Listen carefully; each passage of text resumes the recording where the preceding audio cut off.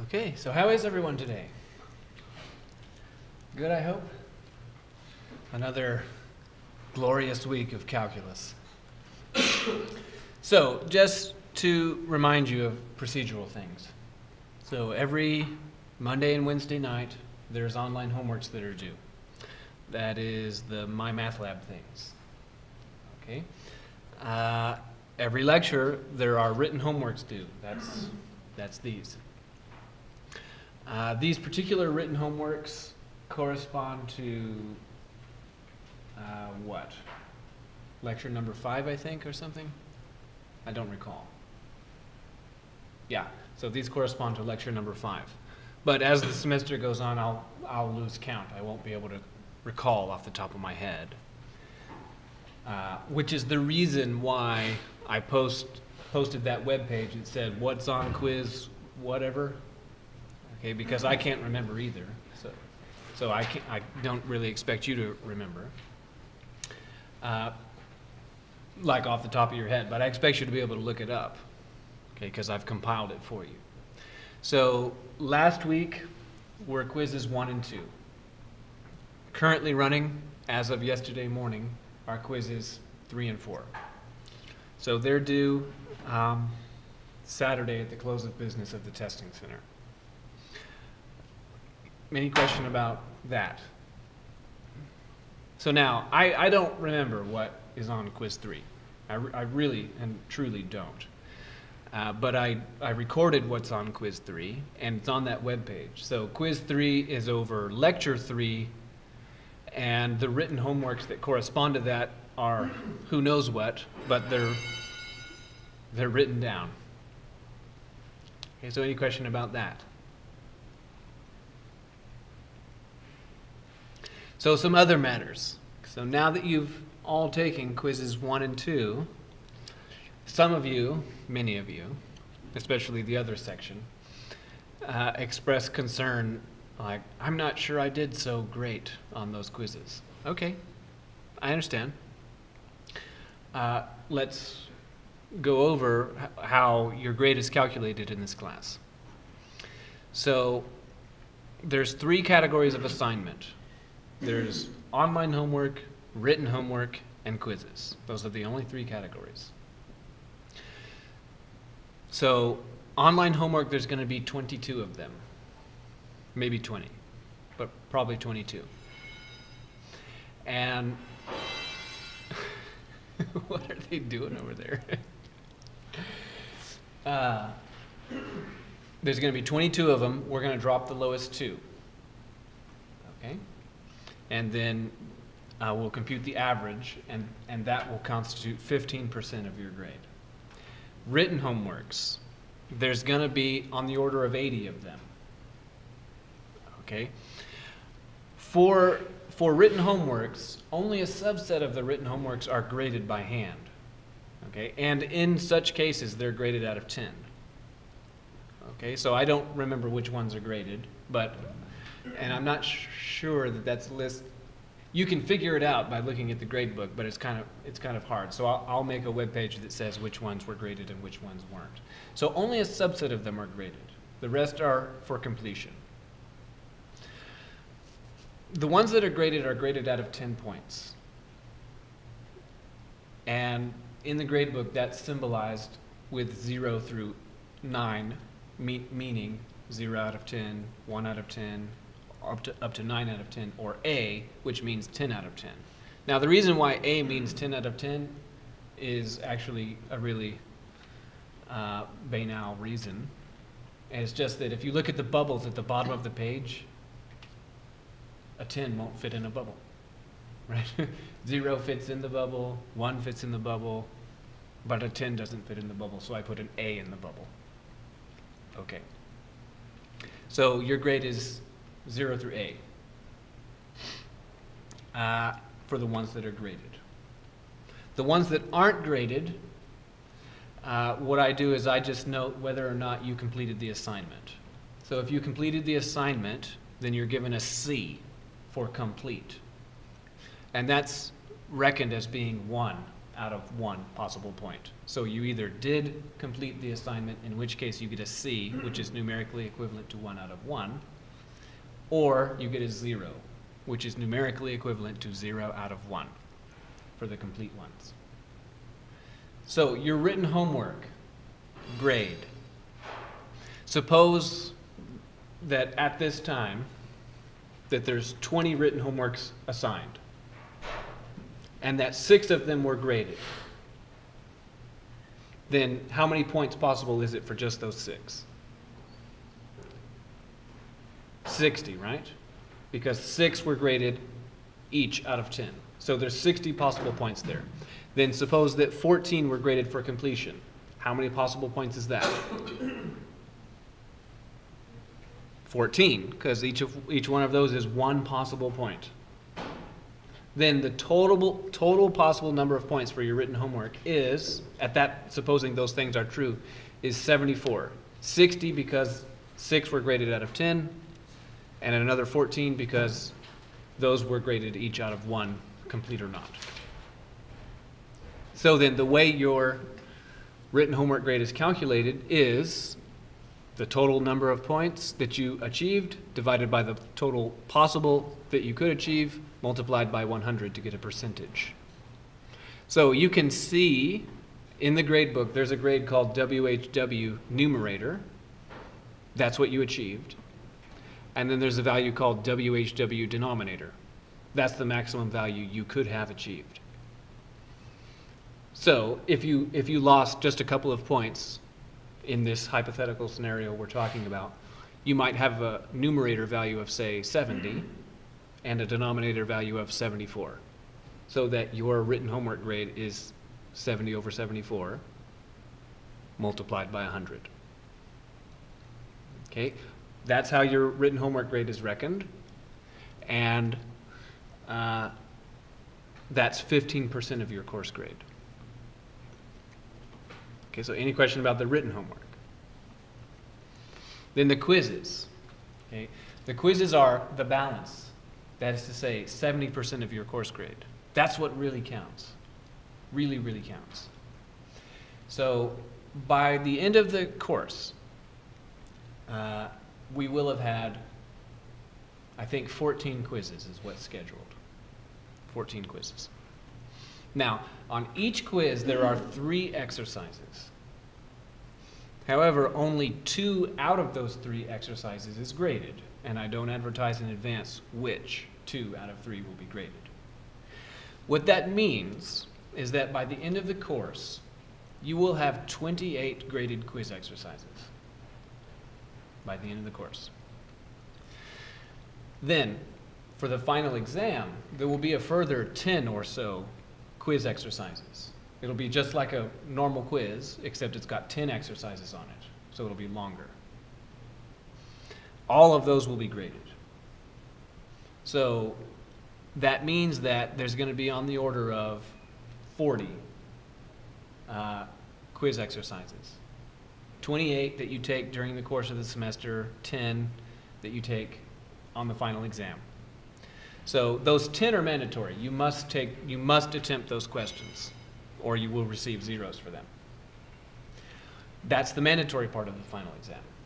The optional part of the final exam is that all of those 28 quiz questions that you did before the final, they're all individually recorded in the grade book.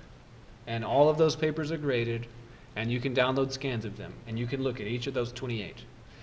I will give you 10 opportunities to fix whichever 10 you think is in your best interest.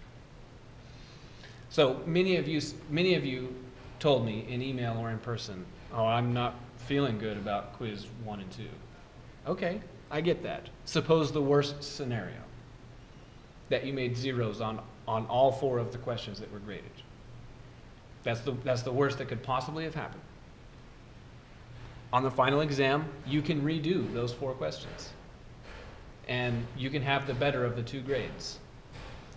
So if on quiz 1, question 3, you made a 4 out of 10, and you decide to redo it on the final, and on the redo version of quiz 1, question 3, you make a 9 out of 10, you can have your 9.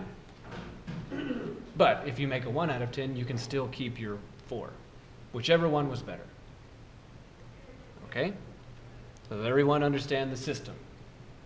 So again, the reason for that system is, in the first place, it's my teaching philosophy that I don't really care if last week you didn't understand the quiz 1 material.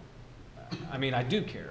I think it's a bit of a concern, but in the end, the only thing that I really need from you is for you to understand the material by the time you leave. That's all I really need from you. So that's why I like to do the redo thing. Another reason is that each of you are individuals and you have your own individual strengths and weaknesses. So by the time of the end of the semester, each of you will be able to assess for yourself, oh, it would be in my best interest to study this thing because that's where I was weakest. And that is my best chance for improvement on the final exam. So each of you has your own individual study plan to do what's best for you. Okay, so any questions about the system? Okay, now another thing I want to say is that I'll remind you again, now that the quizzes are going and now that you've taken a quiz, I have office hours. They are Tuesday, Wednesday, Thursday, 1 to 3. And if those won't work for you, then on an irregular basis, I'll be glad to meet you otherwise at some other time. Now, I want to insist that I'm happy to see you. I'd be thrilled to see you. On the one hand, I have 2 reasons.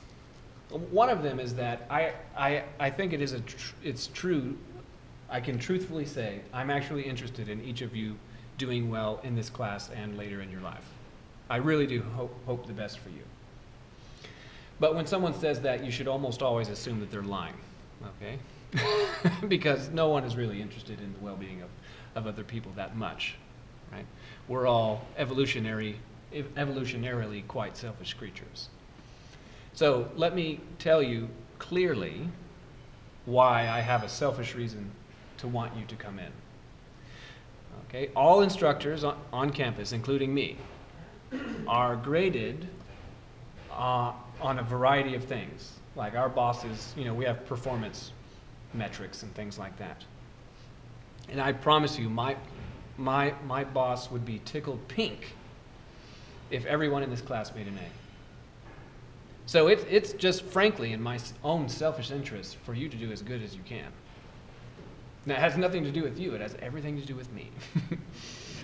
And so you can take that to be just flatly honest. I really do mean it. I would love to see you in my office hours. Okay? And you can take the first reason or the second. Good. Any questions before we get to calculus?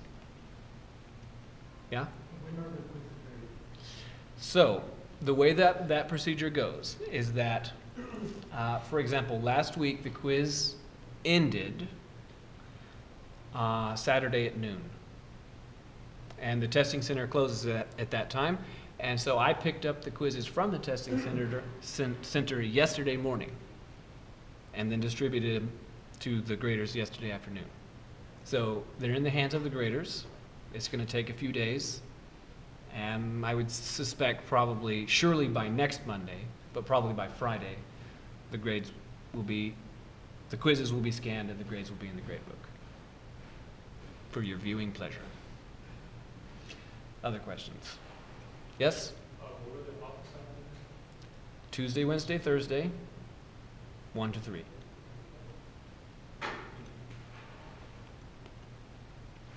Other questions? Mm-hmm.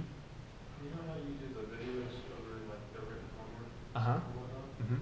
Do you have a scan of that as well that we can access? The PDFs? Yeah. They're there. With the answers on? Like Yeah. over- Yeah, they're there. They're in a place. If you look at the announcements, one of the announcements is called keys, or something like that. And then there's a video key and also PDFs. It's sometimes it's a little hard to see with the video. Of course, yeah. Yeah, it's there. If you can't find it, So look through the announcements on Blackboard. It's there. But if you have further difficulty, I'll send me an email. Other questions?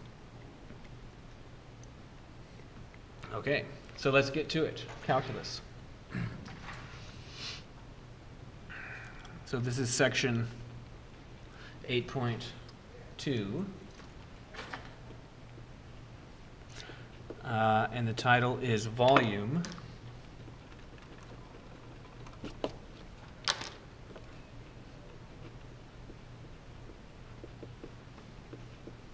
And average value.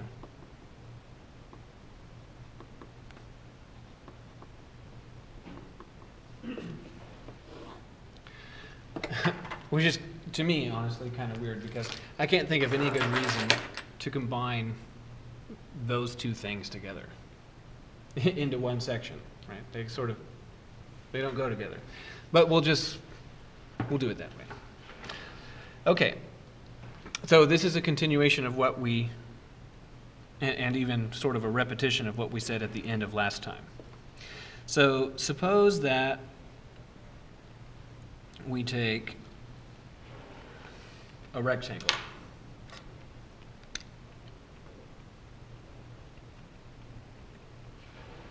And if its base has size delta x, and its height is size f of x, then what's the area of this rectangle?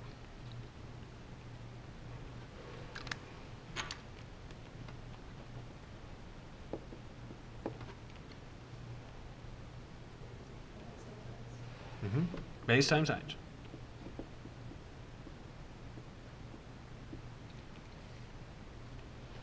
Okay, now what I want you to imagine is that we take this rectangle and we rotate it about the x-axis. So it's going to come around this way. So it's going to rotate around the axis and it's going to sweep out a particular shape. What is the name of the shape that it will sweep out? What three-dimensional shape? Cylinder. But cylinder is kind of one of those funny words in English anyway, where when they're so flat like that, sometimes they're not called cylinders.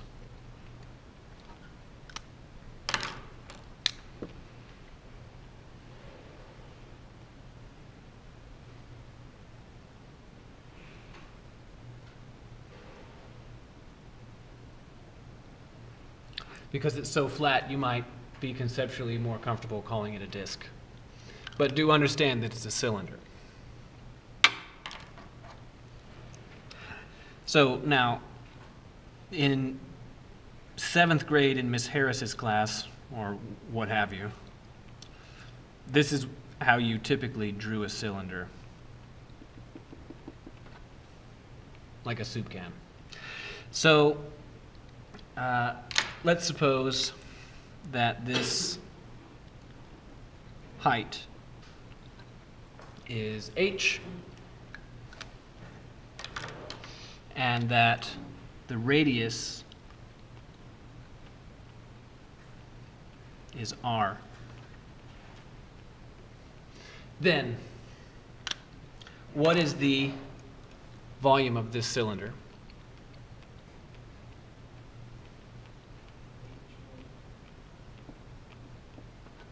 So what is it?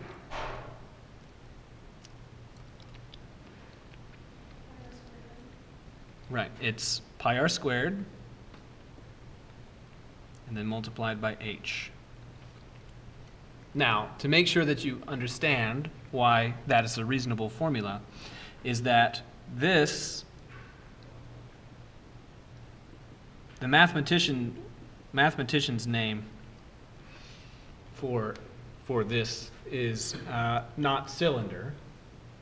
Rather, this is called a right circular cylinder. A right circular cylinder. It's called a right circular cylinder. So right circular cylinder. It's called right because that is a right angle. The angle between the height extent and the radial extent are a right angle. What I want you to imagine is it is like taking this circle and moving it straight up like this and sweeping that circle through space. And the direction of motion of the circle is perpendicular to the plane that the circle lies in. So what I'm telling you is that I could imagine like taking this cylinder, and if it was flimsy, like making it lean over a little bit. Okay, that would still be a circular cylinder, but it wouldn't be a right circular cylinder. Okay. Furthermore, if you were to take a different shape as the base, instead of a circle, if you made it an ellipse, then you could have a right elliptical cylinder,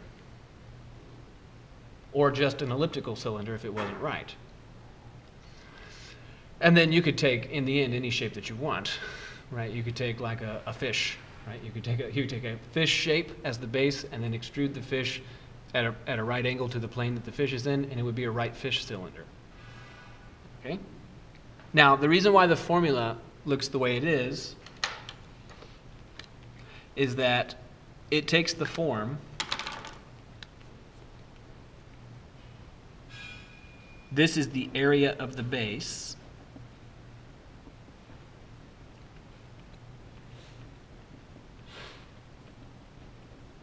right, the area of the circle, and then multiplied by the height. So base times height.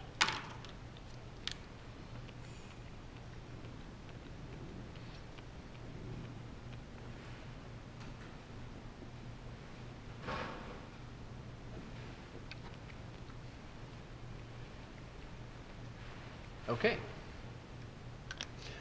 That being the case then, what is the formula for the volume of this cylinder in terms of these measurements?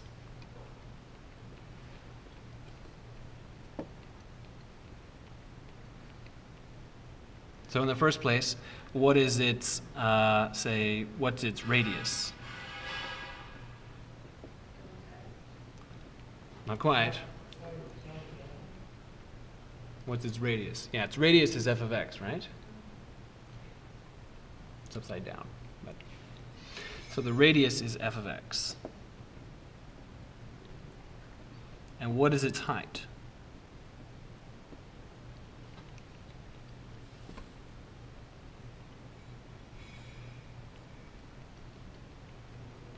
Delta x, right?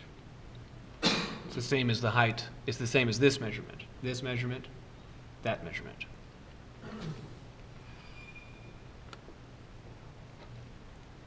As a result, you can tell me the volume of that particular cylinder.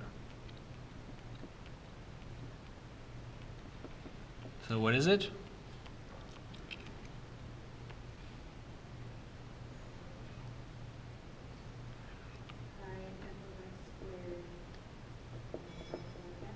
Very good.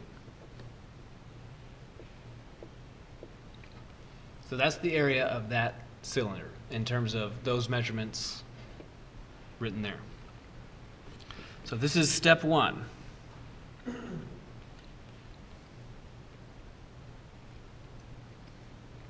So step two is, well, what we really want to get at is the following scenario.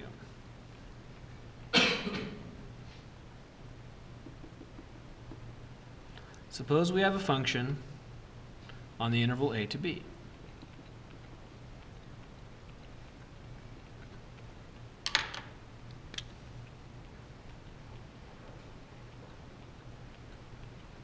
And then it looks something like that. This is y is f of x. And you can see this particular area. Now we have a formula for that area, That's the integral. The integral of f from a to b. Should be a b there. And what I want you to imagine now, what we're doing, is that we're going to take that whole area there and we're going to rotate it around the axis. Rotate it around. And this area, as it rotates around the axis, will sweep out a volume, just like this rectangle sweeps out a volume. Now this one's easier to understand visually, right? This rectangle sweeps out a cylinder. This thing sweeps out some other kind of thing. It doesn't have a name, but to me anyway, it looks kind of like a vase or something.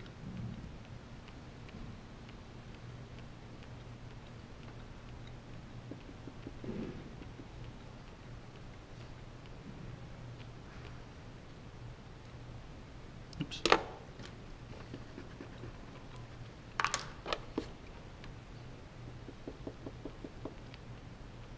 So my trick for getting this right, making it look reasonable, is that I draw the top side,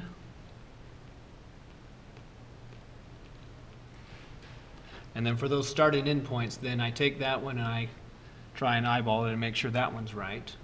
Same distance below. And then this one also the same distance below. And then I just kind of hope for the best.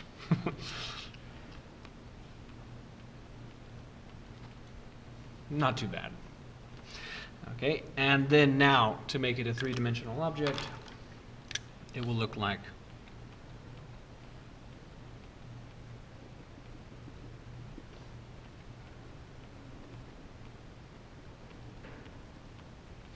something like that. So what I want you to take away from this, if you've ever seen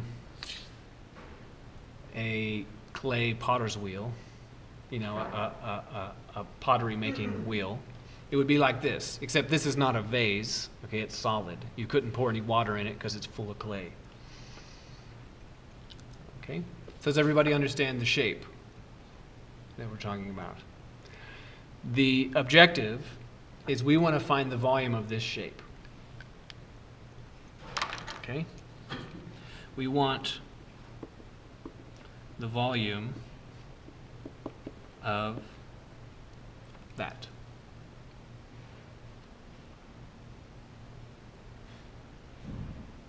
And we're going to do the only thing we know how. We're going to approximate it. Let's find an approximation for the volume of that shape. Okay? So this is step 3. So we're going to take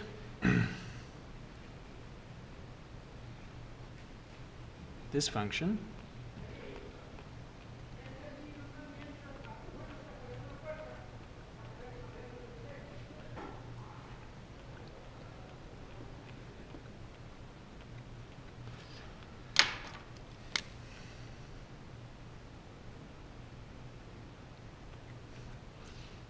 okay, and then we're going to cut it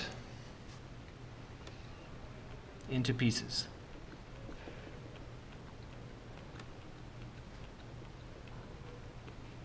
In particular, we're going to cut it into n pieces,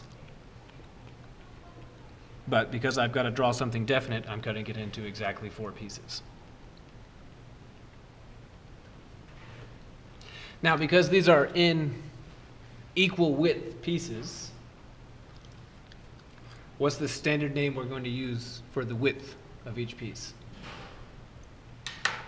In fact, I don't want to draw these. I want these to be that. It'll look better if I do it that way.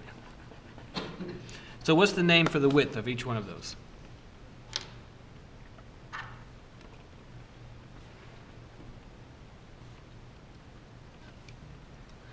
No takers? Delta x.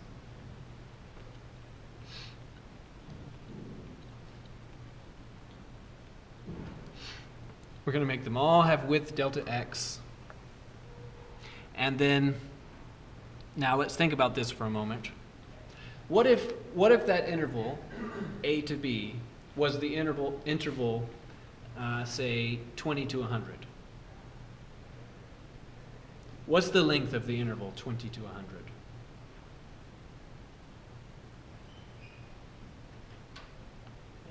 $80.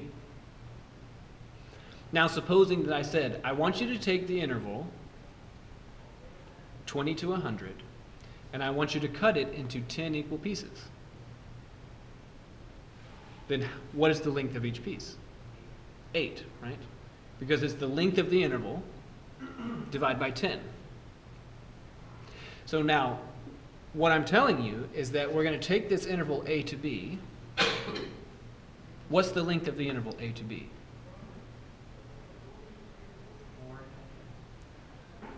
I do agree with that. But just only using the letters A and B. What's the length of the interval A to B?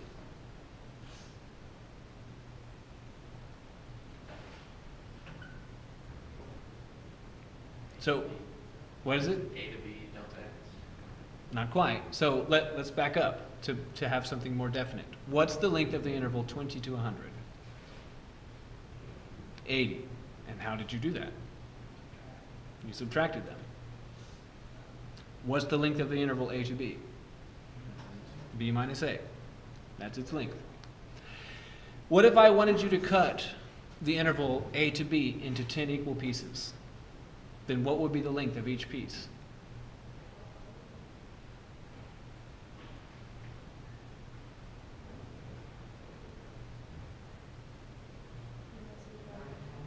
Yeah, B minus A, the length, divided by 10. If I wanted you to cut it into 30 pieces, it'd be B minus A over 30. What if I want you to cut it into n pieces? Then it's what? B minus A over n.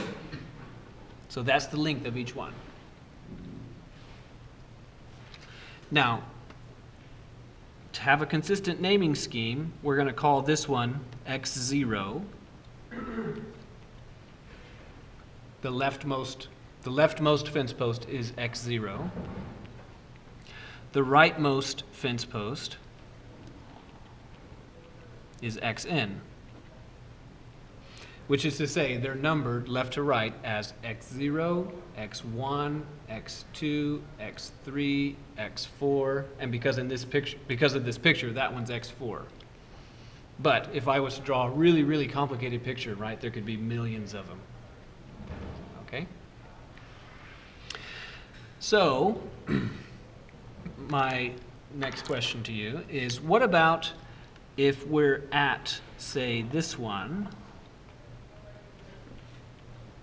and I know on the picture that's x3, but let's call it xi, because maybe in a different picture there'd be millions of fence posts, and I'm pointing at, say, the 1,326th fence post. How do you get to that fence post? What's the procedure to get there?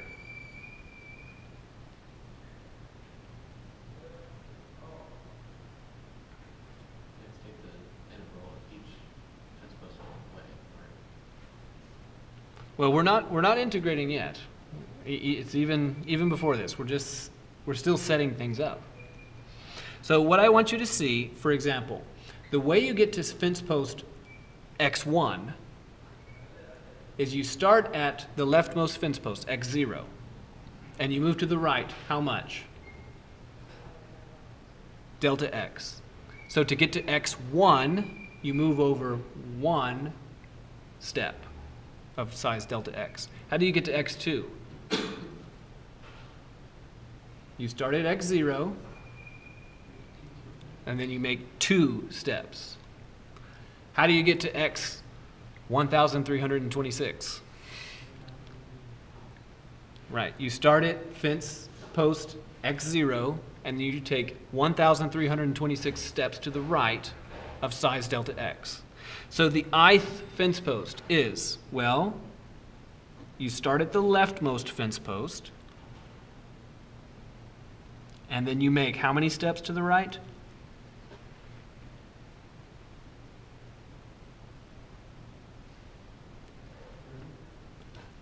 well, 3 in this drawing, but generally I steps of size delta x. So what this formula is saying is you start at the left and then move to the right however many steps you need. So if you wanted to find x27, then you'd start at the left fence post and take 27 steps to the right of size delta x. Okay? So any question about this? So now that we've cut it into n pieces, we need to do one last step. In each one of these pieces, you need to select a point. So any point in that one, any point in that one, any point in that one, any point in that one. So I'm going to select this point, and this point, and say this point, and this point. So those little green points. Now, in this class, I'm not going over how you select those points, because that's just not something that we study in this class, so I'm glossing over that matter. In the end, it won't matter. It won't actually end up making a difference for us. But if you go on and you want to be a quantitative analyst or some other field that uses a lot of math, then just how you select those points might become of interest to you. So the name for these points that we're selecting, those are called CI. That's their names. Now, what they do is they tell you how high of a rectangle you're going to select. So for example, for this point right here, you just go up to the function, and wherever you hit it, right there, that's how high the rectangle is going to be. So that rectangle is right there. So for the next one, you just draw up until you hit the function. I hit it, that's the height of the next rectangle. You go up until you hit the function, that's the height of the next one. And you go up till you hit the function, that's the height of the next one. Okay. So, we've got the red function that's drawn there. And now using this procedure, it's like we have this other function, this green function, that's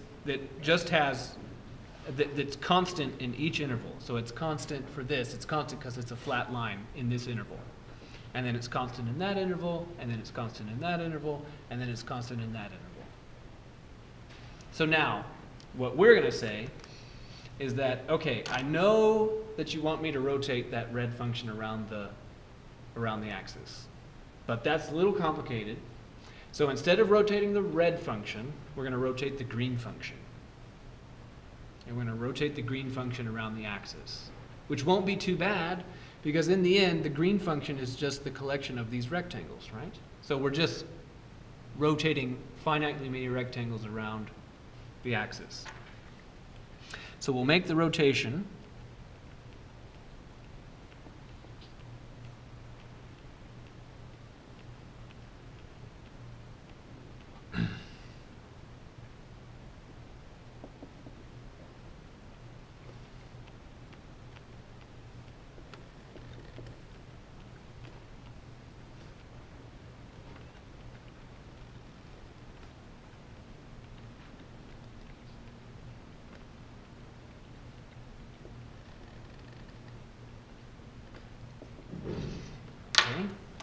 So the first one was maybe like that, and then the next one was a little below it, and the next one a little above, and the next one much more above. So I'm just trying to copy that over there. And so now each of these is going to rotate around.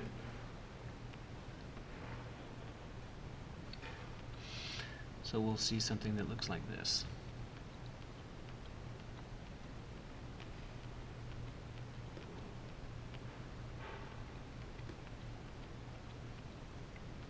Okay, and then each one of those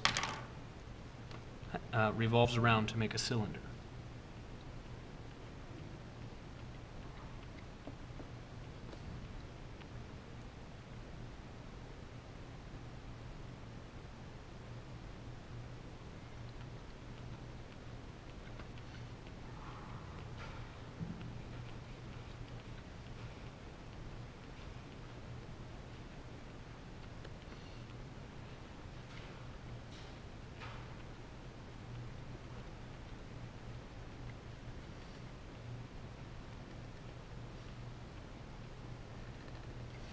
So in that picture, we've got 4 cylinders. So can you see the 4 individual ones?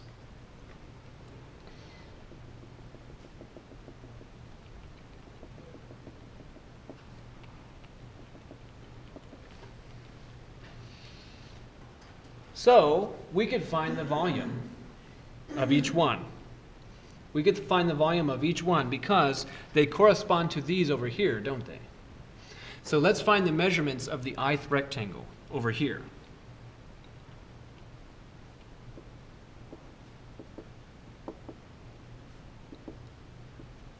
The ith rectangle over here will be like this. What's its base?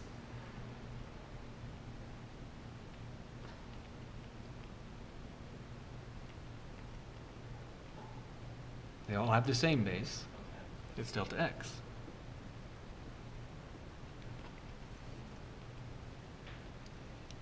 Okay, and then what is the height of the ith rectangle?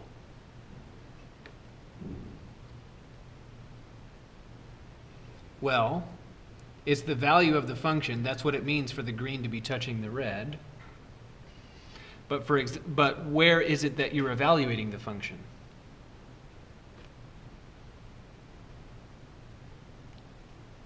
At ci. So this is f of ci.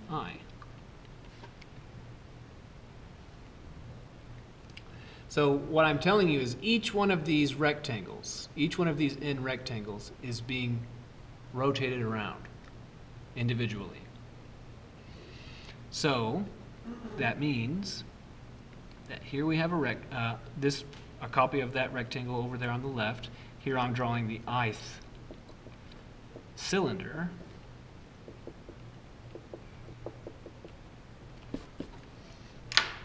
And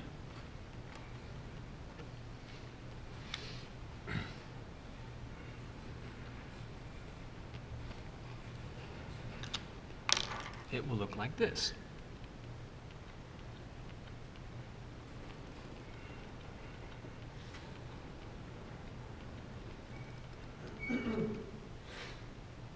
And my question to you is, what is the volume of this cylinder?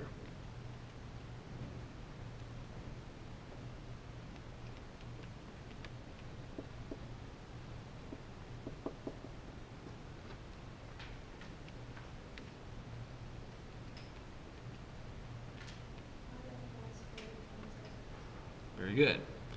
It'll be pi times the radius squared. Well, the radius is f of ci, right? Is the height of this rectangle over here. So pi f of ci squared, and then times the height, delta x. That's the area of just one of them, right? That's the area of just one of them. So then to get the area of all of them, that's not the area, sorry, volume. This is the volume of just one of them. So to get the volume of this whole thing,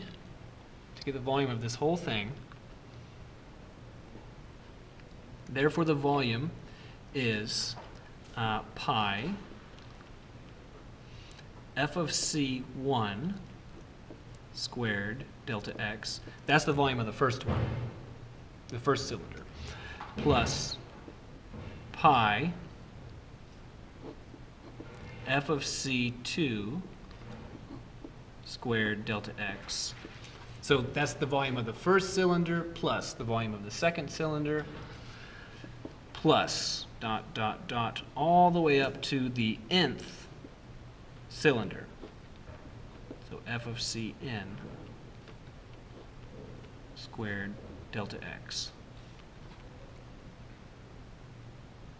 Now, wouldn't it be convenient if we had some shorter way to write this sum? That'd really be something, wouldn't it? sorry, I can't help myself. Okay, so how can you write this?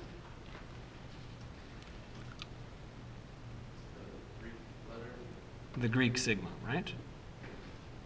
So the sum from I is 1 to n of pi f of ci squared delta x. So what this is an approximation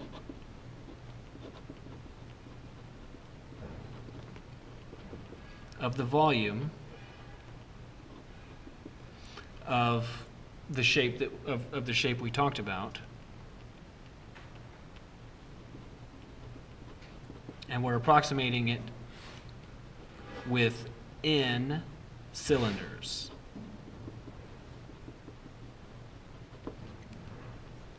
So now, cylinders. Has a D in it. Cylinders. There's a little D in there. So,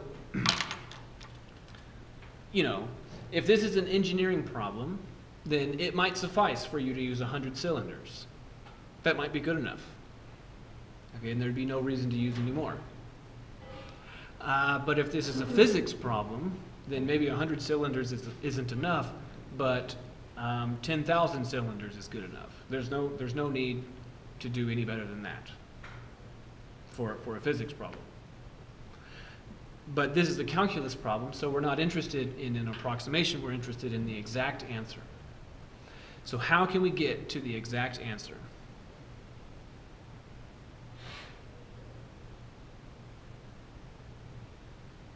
For the volume of this shape.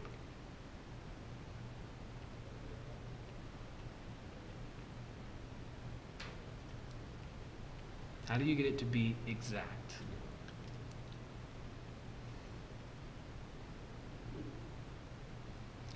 No takers?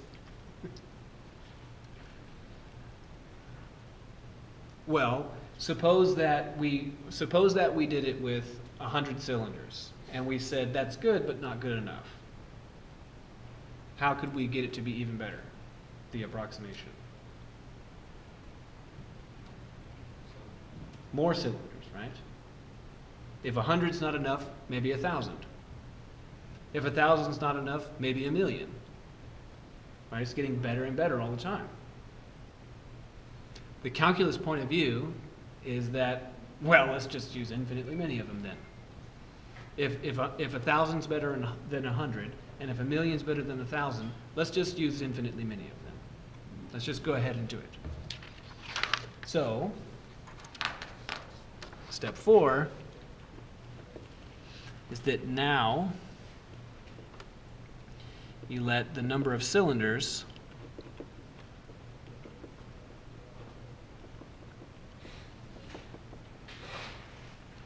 n go to infinity. Specifically, the limit as n goes to infinity of the sum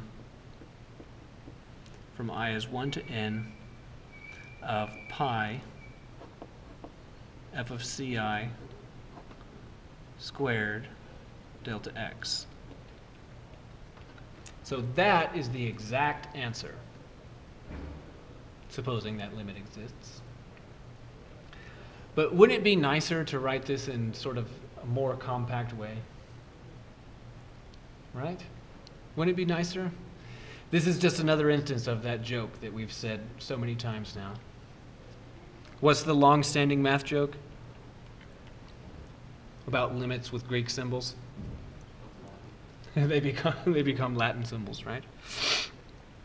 So then this fancy big Greek sigma is going to become a fancy big Latin S. Haha. And then pi f of x squared dx. And this is almost right, but this is not right. What's missing here?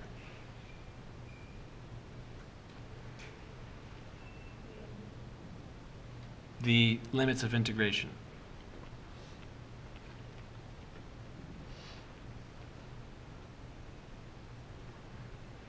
Okay, so here it is. So now all the stuff before this, I'm not going to ask you to be able to reproduce the argument for why this formula is what it is.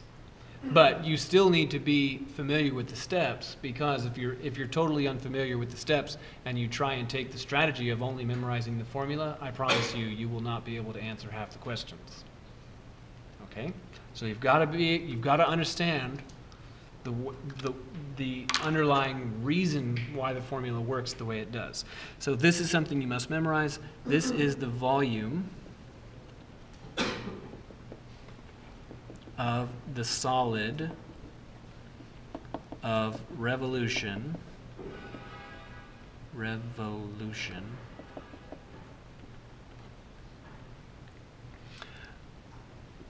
of y is f of x on a to b about the x-axis.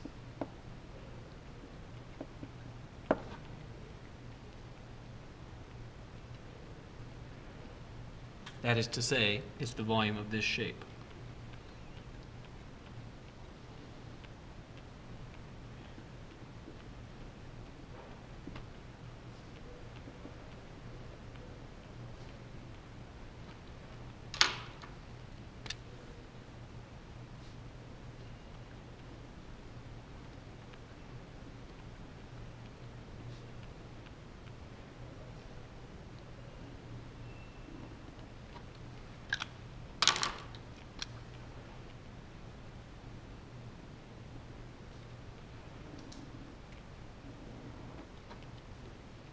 Okay.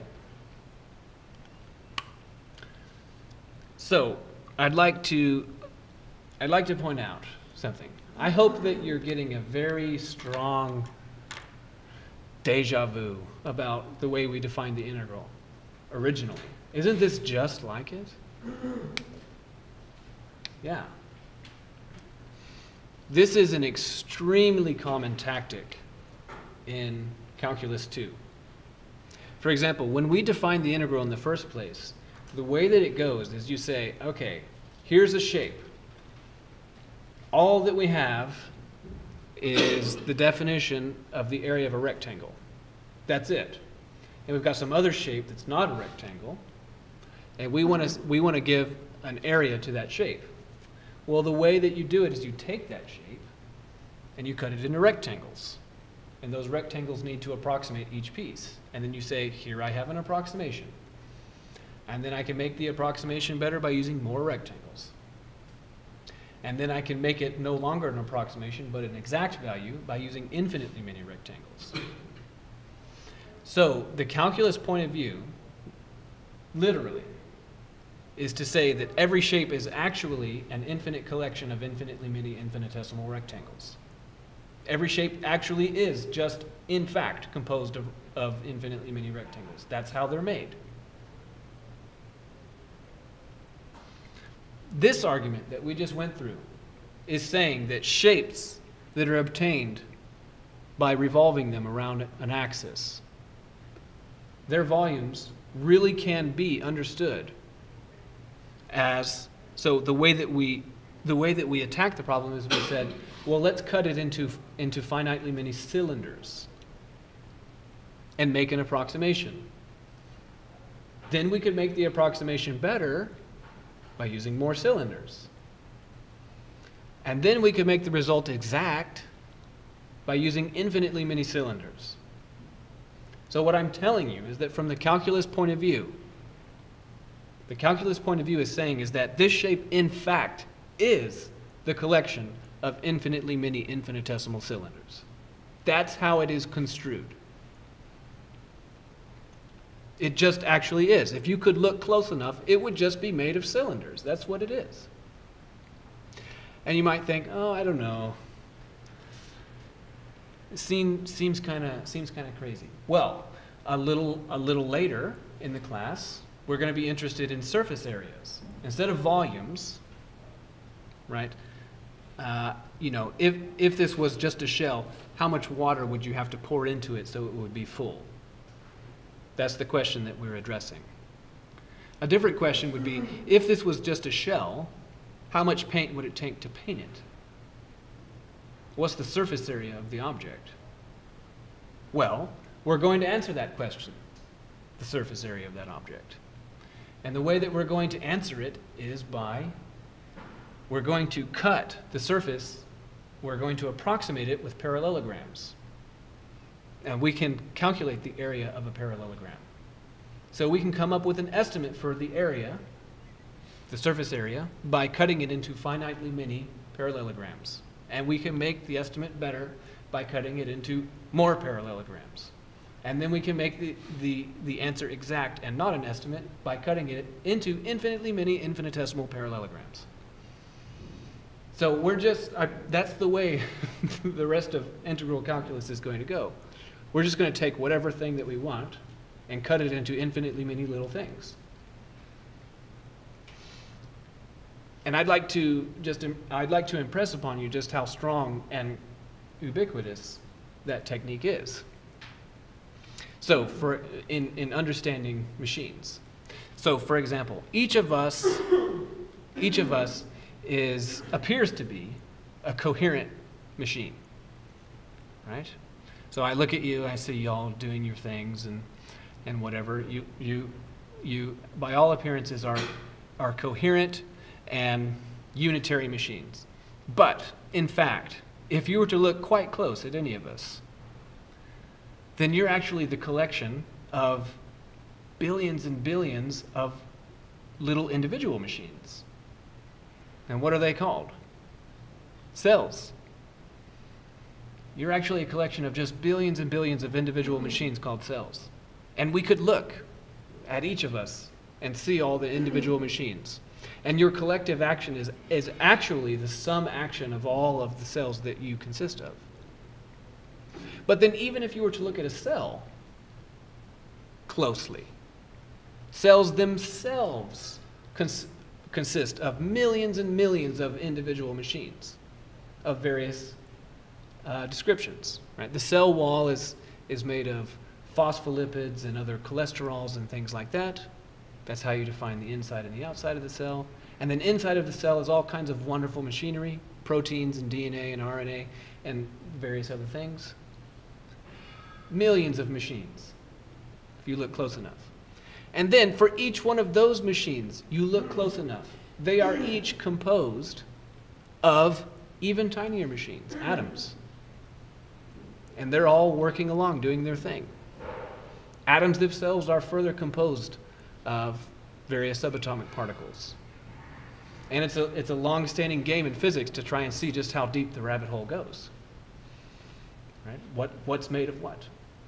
So what I'm telling you is that this idea of taking a shape, taking a thing, and cutting it into pieces, and looking at the way the individual pieces work, this is an extremely common technique. It's an extremely important technique. Okay, that being said, now let's do some calculations.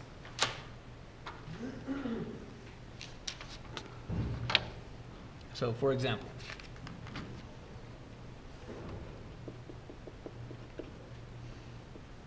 consider the volume obtained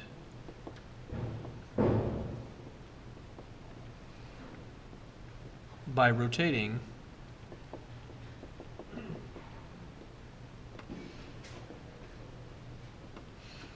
f of x is x plus 1 on 1 to 4 about the x-axis. So in the first place, I want you to draw what it is that we're talking about.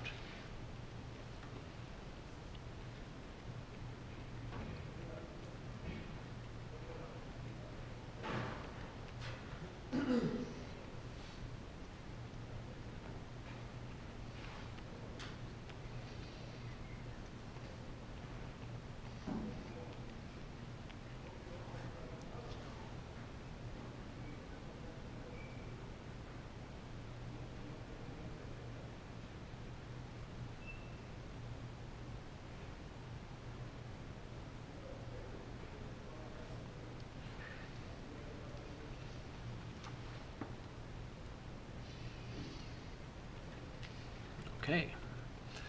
So, in the interest of time,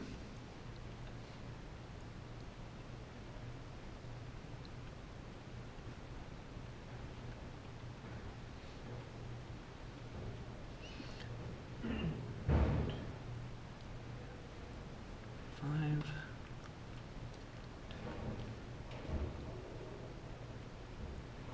So, it looks something like this.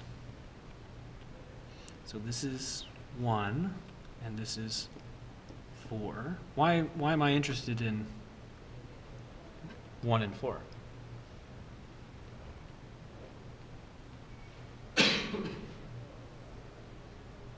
Because that's what it says, right? It's from 1 to 4. Okay. So now, if you were to plot y is f of x, how will it appear?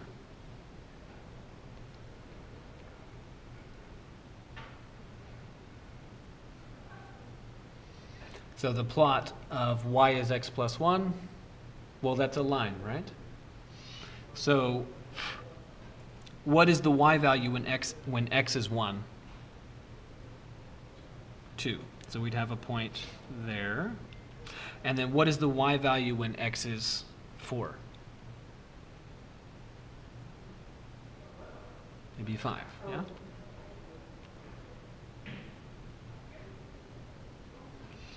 So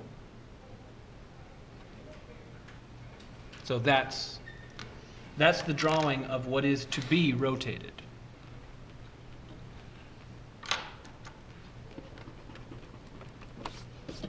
Okay, so any question about why that's what's going to be rotated looks like? So now we'll rotate it.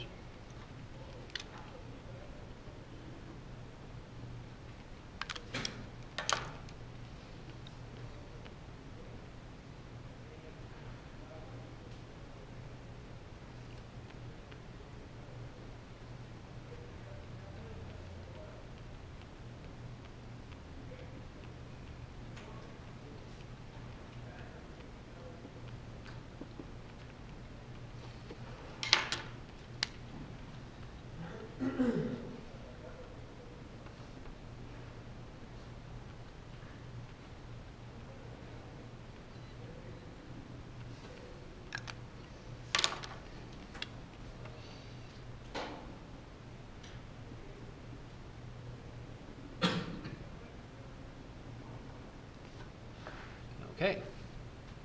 So any question about why the shape looks the way it does? So this shape is actually common enough in human experience to have its own name. Does anyone know the name of this shape? Lampshade. I love it. Does anyone know a technical name for this for this shape? It has at least 2 technical names that I'm aware of. One of them is truncated cone. I guess that is to say, reckoning this as like a cone, but someone cut the top off of it. So it's a truncated cone. But another name for this shape actually is frustum. So this is called a frustum.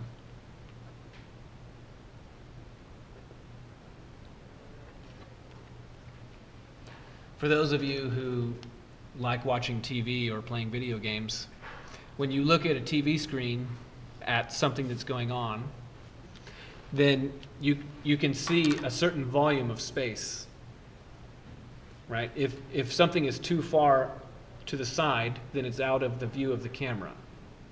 So there's a certain distance to the left that you can go, a certain distance to the right, a certain distance down and up that you can go and still be in the view of the camera.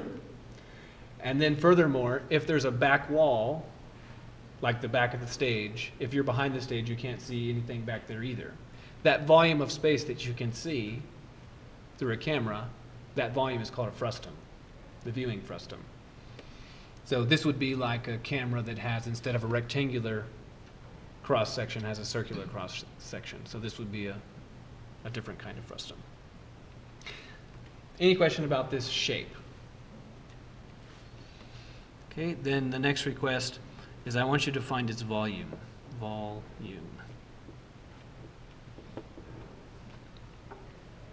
Okay, so I think it's clear that we need to use that formula from the previous page, which is to say an integral from a to b of pi f of x squared dx. The formula just sort of is what it is. My question to you is how do things get plugged into the various locations? So in the first place, what are the limits of integration?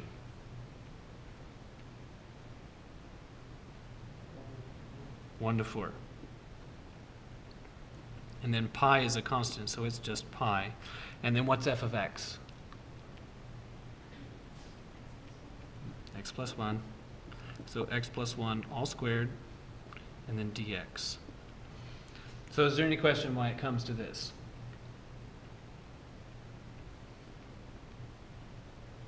Okay, so then how can we proceed?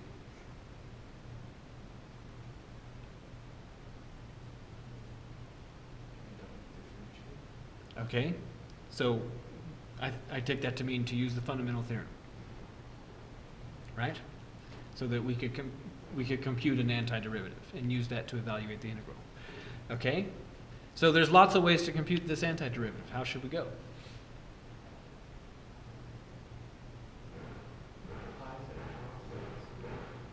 Yeah, pi is a constant, so you could think of it as being factored out.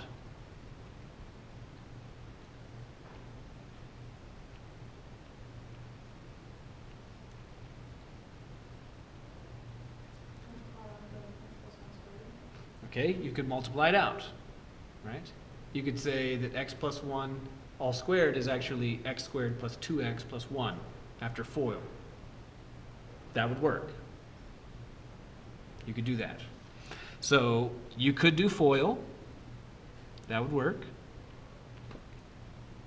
Another thing you could do is you could do a substitution. What would be the substitution we'd do? Yeah, we'd do u is x plus 1. And everything that goes with that, the differential part and everything. However, on integrals that are this simple, and this is a simple integral, I would hope that eventually you'd be able to do the corresponding antiderivative entirely in your head, like in the following way. So the antiderivative of, say, 3 multiplied by t plus 6 to the 8 dt. So this is an aside. It's not related to this one, but I'm showing you a technique. So if we were to do a substitution on this one, if we were to say u is t plus 6,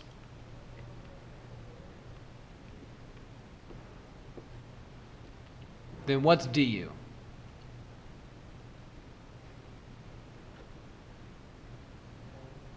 No? I know what you mean, but 1 is not correct. 1 dt, right? So du is dt. So whenever you do a substitution and the differential part of the substitution looks like this, that du is dt, or du is dx, so that there's no difference. Such antiderivatives are trivial. You don't even really need to do anything. So this 3 is just a 3, and then the answer will be t plus 6 to 9 divided by 9 plus a constant. So it's my hope that if not now, then very soon, after enough practice, you'll be able to do this antiderivative without even needing to write down the substitution. Okay, so if you're not convinced of this, practice a bunch of these and see that it works. That being the case, do you see that this one is just like that one? So what would the answer be then?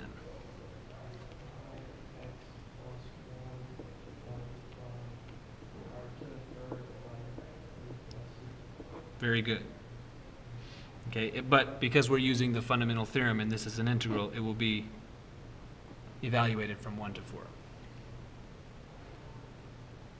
Okay, now another matter that I hope you would have observed by now. If not by now, then very soon.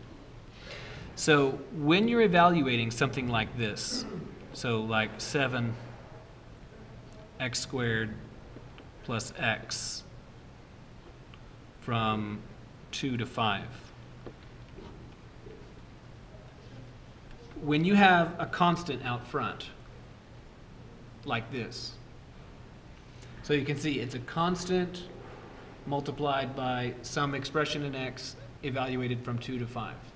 Then a very nice trick for evaluating this kind of thing is to keep the 7 factored out, which is to say 7 multiplied by whatever minus whatever.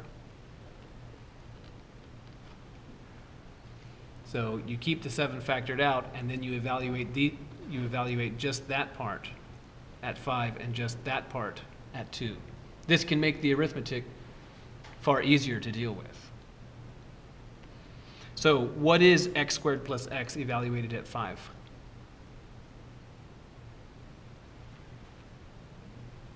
$30. And then what is x squared plus x evaluated at 2?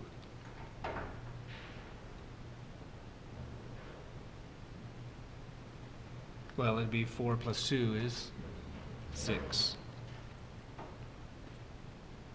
And then multiply out the 7. So that being the case, what I'm telling you is that the easiest thing to do for this example is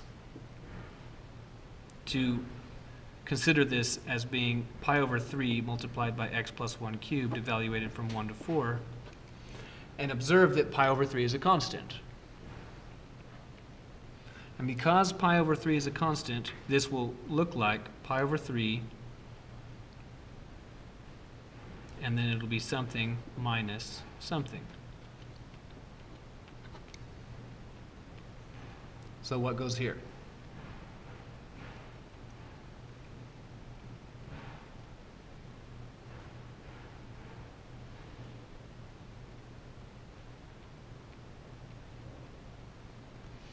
Well, we'll plug in 4. 4 plus 1 is 5.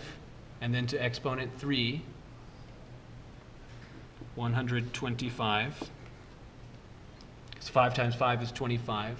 Times another 5 is 125.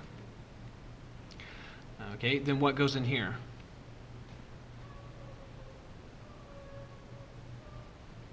Eight, right? Because 1 plus 1 is 2. To exponent 3 is 8. So this would be 117 pi over 3. And then, is 117 divisible by 3?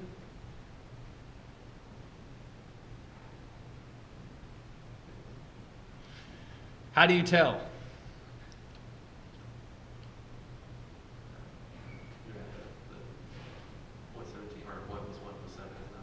Right.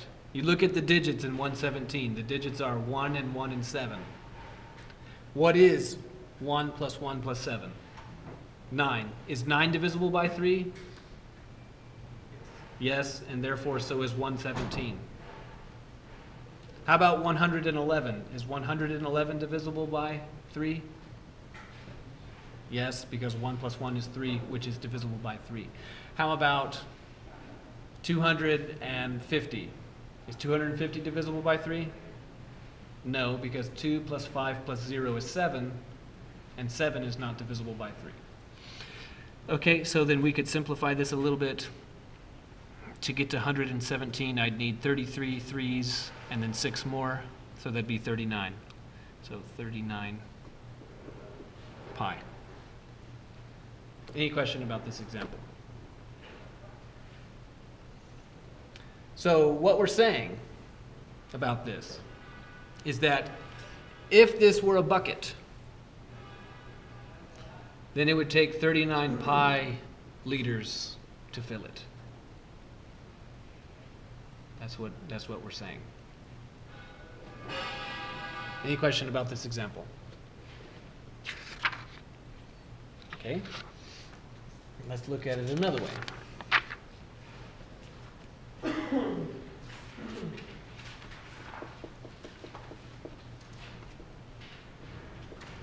Consider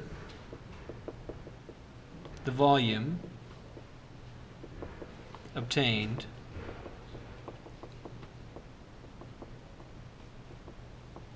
by rotating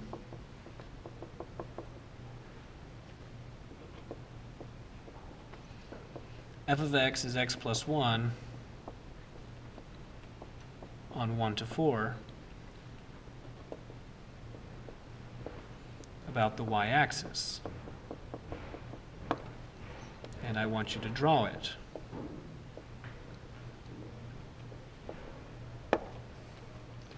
Now, wait a second. Is this exactly the same question that we just did?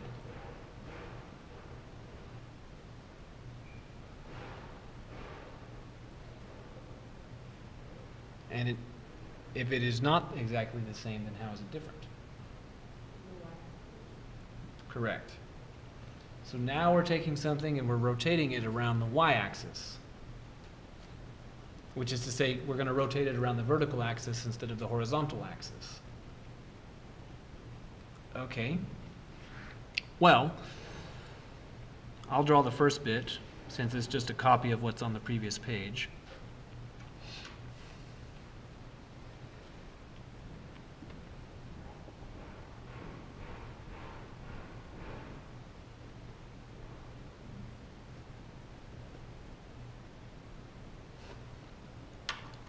So this is 1 and this is 4.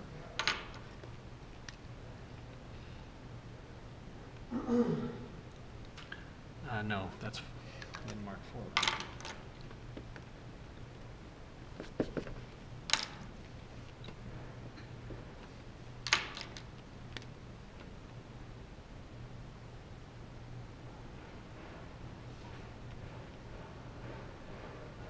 So that's what's going to be rotated. But now it's going to be rotated like this. So does everyone see the distinction between this exercise and the previous one? It's going to be rotated like this. Okay. So when you look at the picture,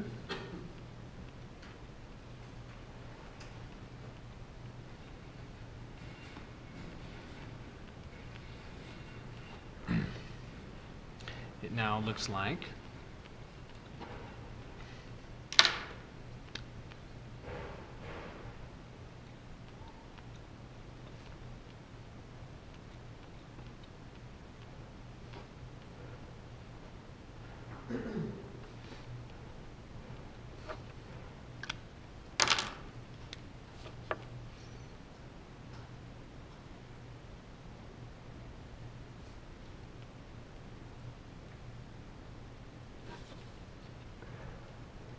like that.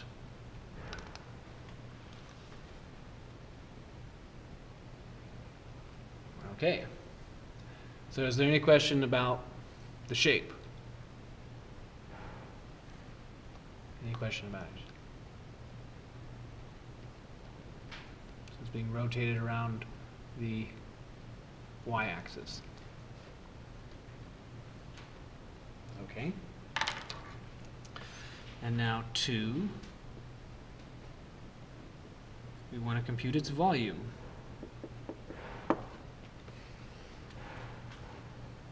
So now here is where any student who tries to just memorize formulas will be probably quite lost.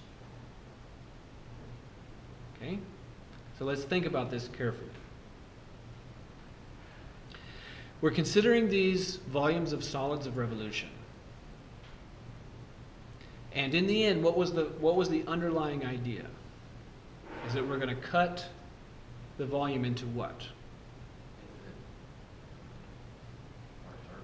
Into what specific little things?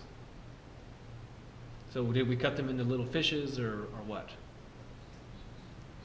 Cylinders, right? We cut the shape into little cylinders. That was the idea. Now, when we were doing it originally, when we were defining it, it looked like this. So we were cutting and making these cylinders sort of going that way. Okay? Going, if you like, left and right. Will this one be the same? No, right? When we were defining it, the cylinders were like this, but in the present exercise, do you see that they really need to be like that? Okay? So now, in the definition, when we were going through the definition, we cut the shape into these finitely many cylinders. What was the height, that is to say, this step size? What was the name for the step size?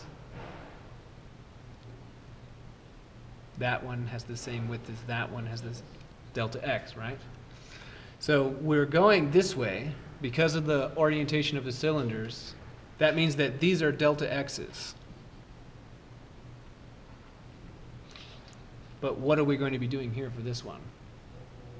Delta y's. Because we're not going left and right, we're going up and down.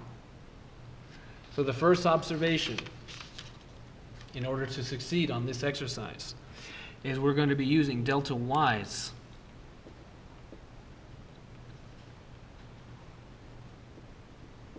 Not delta x's. So does everyone see the first distinction?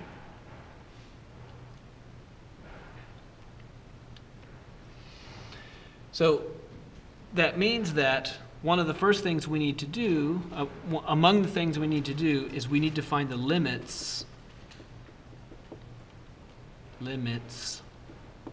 of integration.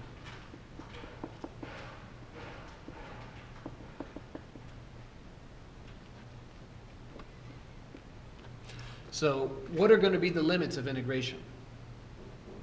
Are the limits of integration 1 to 4? Probably not, because why would I ask?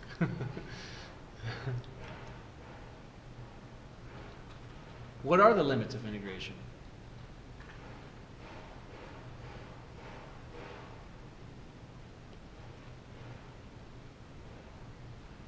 That is to say, sorry?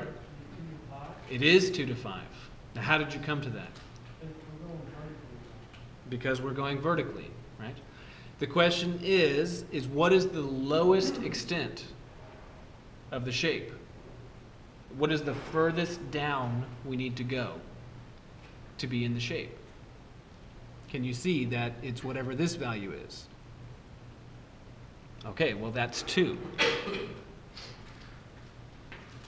So we're going to be integrating going up, like going up, right?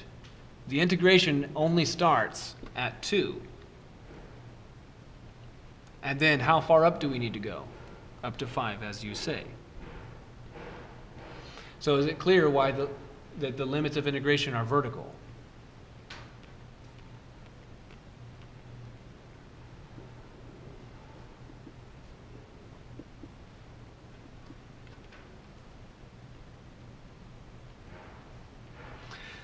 Furthermore, that means that the formula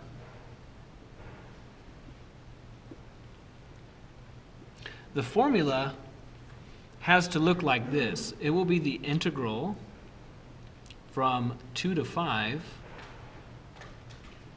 of pi and then something squared dy.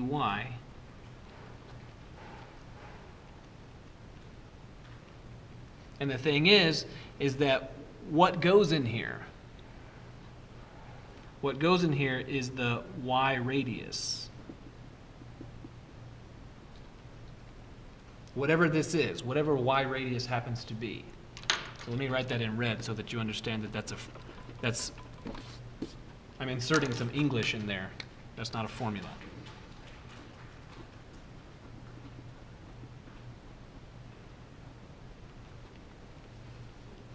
So the question that we need to address now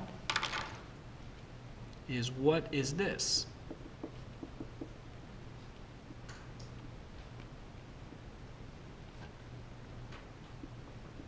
So how do we figure out that?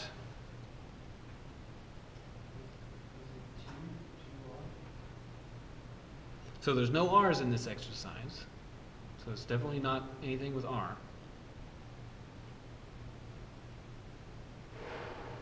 So remember, in the original formula, when we were integrating left and right, that meant that this was a formula f of x, right? F of x is what went in here when we were integrating left and right. Now, because we're integrating up and down, this is not going to be a function of x. What is this going to be?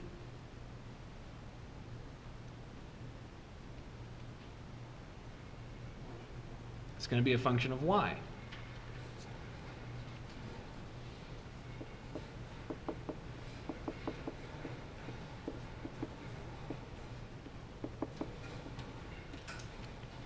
Well, how do we figure it out? What function of y gets put in there?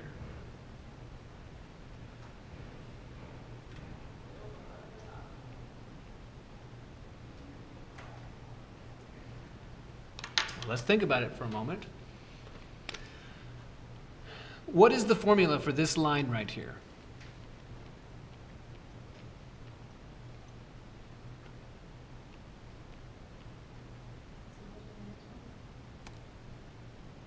Well, I want to do the simple one first. Can we all agree that this is y is x plus 1? Because after all, it's y is f of x. But this is expressing y as a function of x. We'd rather have it the other way around, which is to say we want x to be a function of y. So in this equation, can you solve for x? Yeah. What would you get if you solved for x? Other way around. X is? Very good.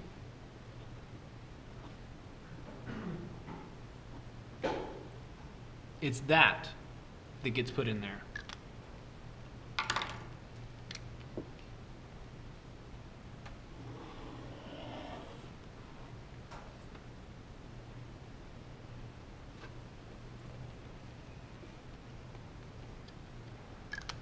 So, as a result,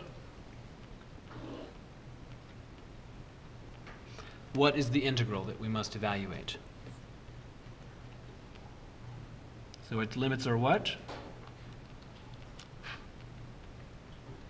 2 to 5. And then pi, because that's always there. And then what is it?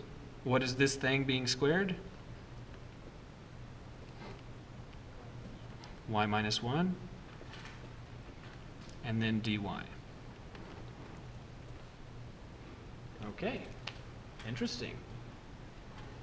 Kind of mind-bending to turn the problem on its side, right? You've got to think about all the consequences of turning all of those cylinders from being the one way to the other way. Okay, well then this now, once you get to here, it's pretty straightforward from here, because this antiderivative is just like the one on the previous page. So that pi is just going to hang out because it's a constant. And then what is the antiderivative of y minus 1 all squared?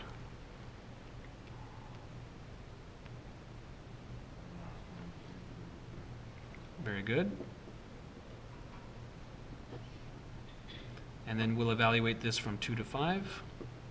And I'll do it with the same trick as before. I'll factor out the pi over 3. And then I'm going to evaluate y minus 1 cubed at 5. Well, what is y minus 1 cubed evaluated at 5?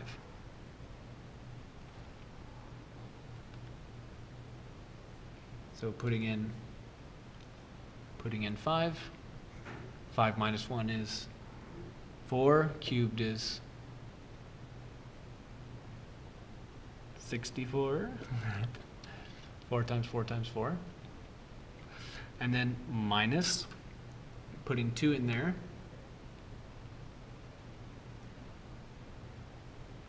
Well, 2 minus 1 is 1, cubed is 1.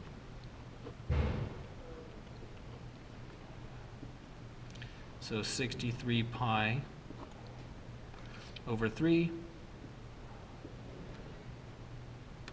So 21 pi. Interesting. So these two exercises, they're talking about two pretty similar shapes, similar looking shapes.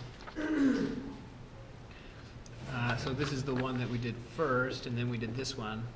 So supposing that we made two different buckets, right? One like this, and then one like that. I could ask, well, which bucket is the bigger bucket?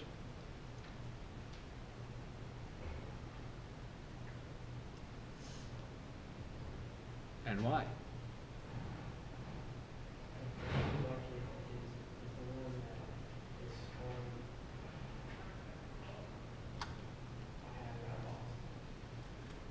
Which of these two is the bigger bucket? The one on the left is the bigger bucket. Yeah, this one's the bigger bucket. In the end, because its volume is 39 pi. And the volume of this one is 21 pi. This one would hold more paint or nachos or whatever it is that you you really want to put in there. Okay. Any question about this? Okay. One more of these before we move to something else. Yeah.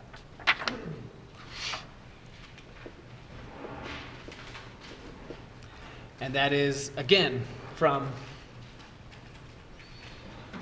7th grade in Miss Harris's class or whatever.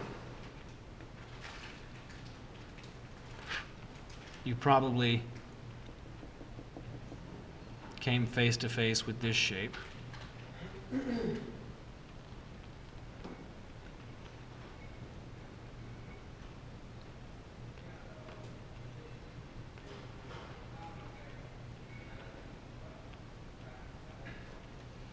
Okay, and what's the name for that shape?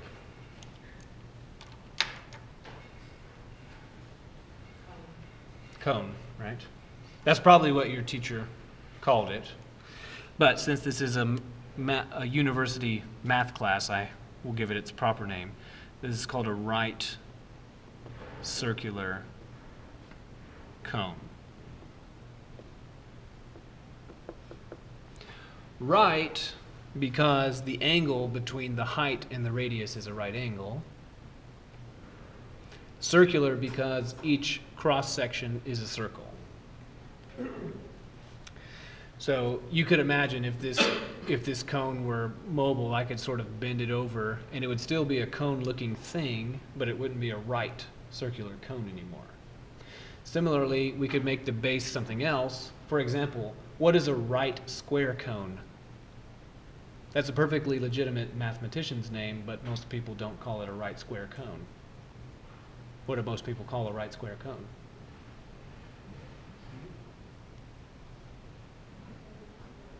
Sorry? Prism is one name, but there's an even more common name. I'm thinking of Egypt. A pyramid, right? A right square cone is a pyramid. Okay, but you can make the base any old shape that you want. And if it was a banana, it'd be a right banana cone or whatever. Okay, so then supposing that this has height h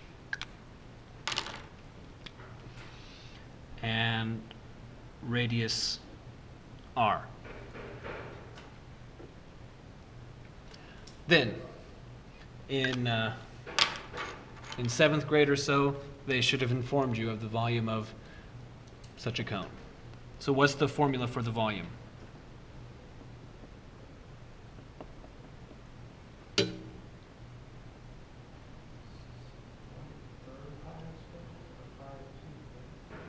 That's close. There is a 1/3. and there is a pi r squared, and then h.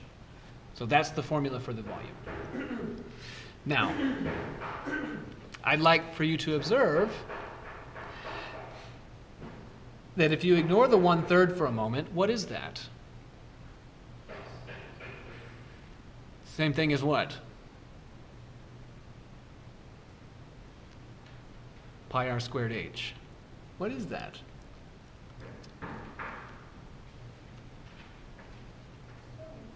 Yeah, that's the formula for the volume of a cylinder. Which is to say, if you took this circle on the base and put it right at the top on that point, so loud, then you'd have a cylinder, and this cone would be sitting inside of a cylinder. Wow. It's interesting that the cone has exactly 1/3 of the volume of the cylinder. It's exactly 1/3 of the volume. So if we had a cylinder sitting right here, and it had volume 30, and then we put a cone inside of it that just fit inside, then what's the volume of that cone? 10. Interesting. So this is something that was just probably stated to you as a fact. You know, from on high. Miss Harris commands that the volume of such a cone is 1/3 pi r squared h. Okay, well, I promise you that it's not, in the end, it's not Miss Harris's authority that makes it be that. Okay, let's do it here and now. Let's show that the formula for the volume of a cone is this. Okay.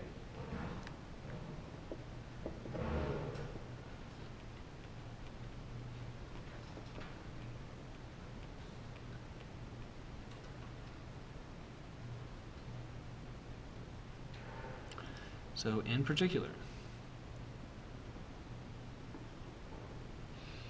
if this is H,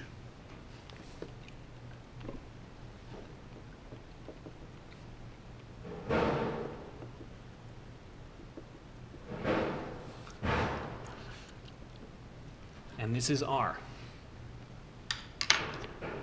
then we could draw this line.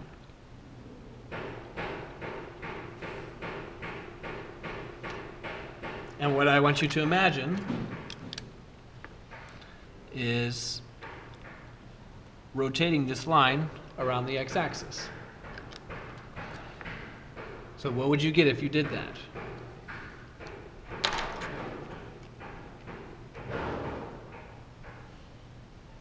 It's like a symphony.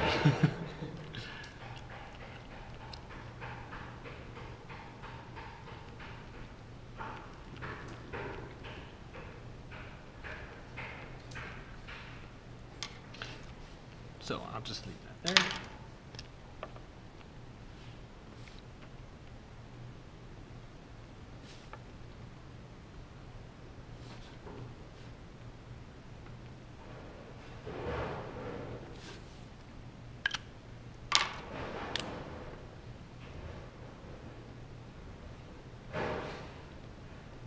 So do you observe that we'd get exactly the shape in question just turned on its side?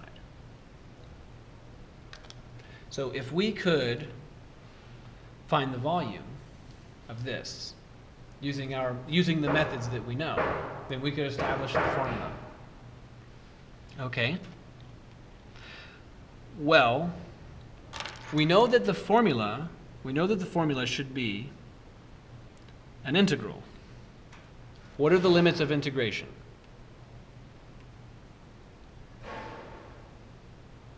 How far left? How far right?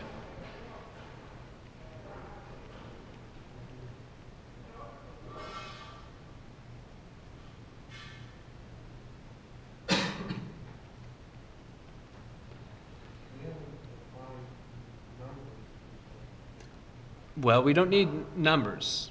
By that I take it you mean numerals, like 3. We don't need them. we won't need roads where we're going, right? Not quite. So what's the furthest left that we go? So we don't need to integrate over here because that's not in the shape. That is to say, not over here. So we start integrating when we get here. What is this horizontal value? It's 0. So we're going to integrate from 0 to where? To h. So 0 to h. Okay. Then what we're going to integrate is pi and then something squared dx. And the thing that goes in there, is whatever this is. Whatever that line is. Right? We need to know the equation of that line as a function of x. So what is that as a function of x?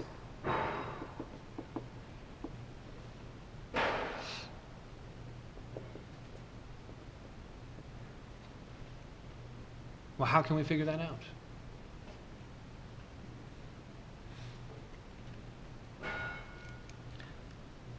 Well, this red, it's a line, isn't it? It's a line. Because that's the side of a cone, which is straight. So that means that it's got to look like y is mx plus b. For some m and some b, right?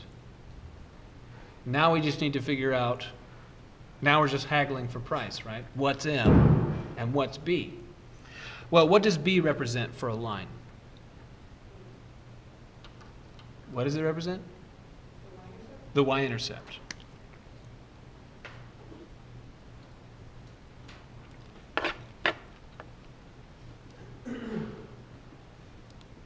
Well, for the line that we need, what is the y-intercept?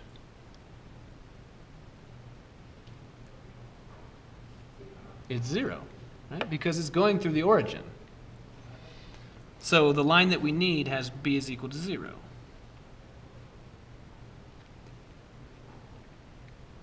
Okay. And for a line, what does m represent? Slope.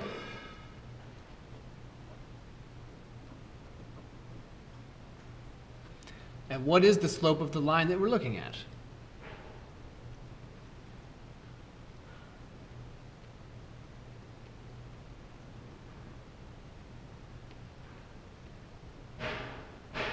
Well, remember, back in college algebra, slope is reckoned as the ratio of two things that start with r, colloquially. It's blank over blank. What are they?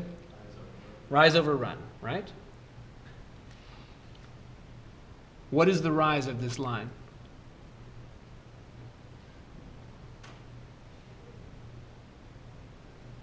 R. That's how much it goes up. And what's the run of this line? 0 to h. So just h. So the slope, that's rise over run.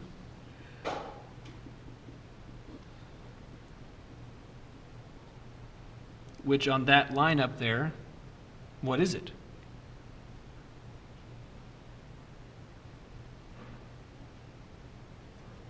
R over h.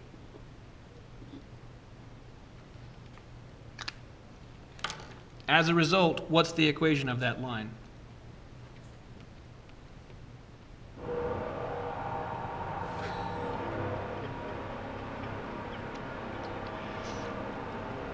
It'll be y is what?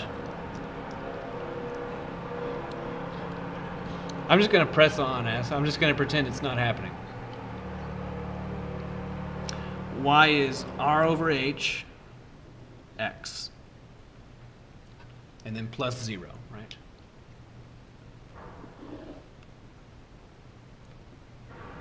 So what's the integral that we have to evaluate?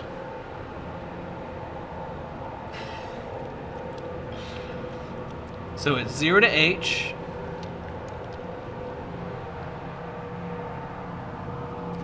pi, and then what?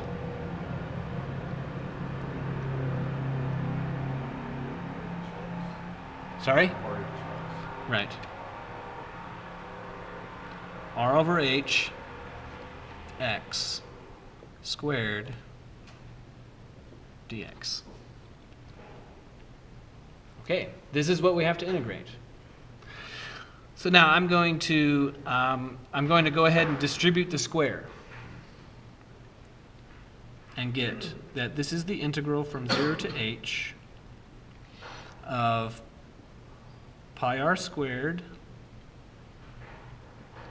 divided by h squared and then x squared dx. So I collected all of these together because pi, r, and h are all constants. They're all constants, which means that that's like a constant multiple of x squared. So what I'm telling you is that I could hide this and say that, well, suppose there was a 7 in there. Suppose I'm obscuring a 7. Then what is the antiderivative of 7x squared?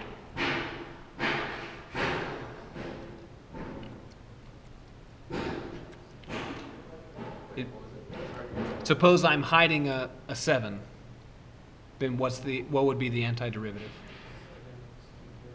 7x cubed over 3. And if I was hiding a 10, it'd be 10x cubed over 3. If I was hiding any constant, it'd be that constant times x cubed over 3. Well, what I'm telling you is that that's a constant. It looks funny, but it's constant with respect to x. So, that is pi r squared over h squared multiplied by x cubed over 3, and then evaluated from x is 0 to x is h.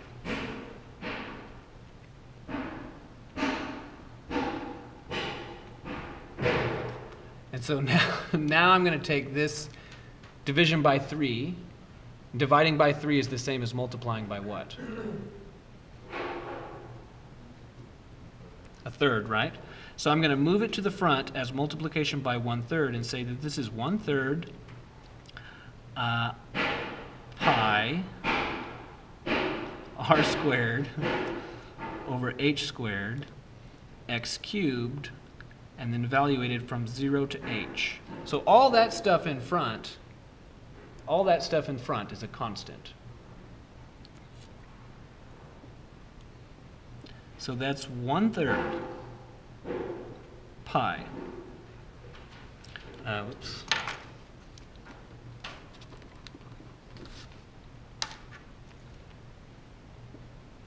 One-third pi r squared over h squared, and then multiplied by h cubed minus 0 cubed.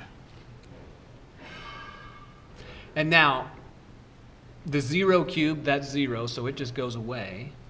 And supposing we take that expression right there and we perform some cancellation. Will some cancellation occur? What symbols will cancel?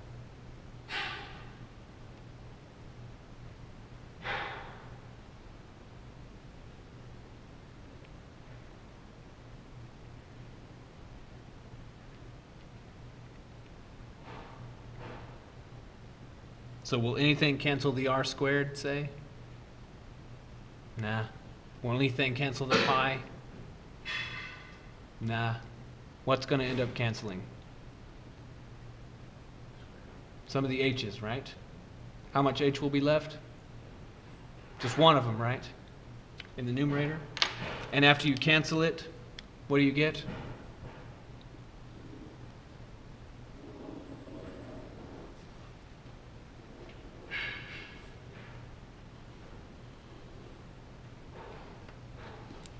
You get that, which was the whole point, right?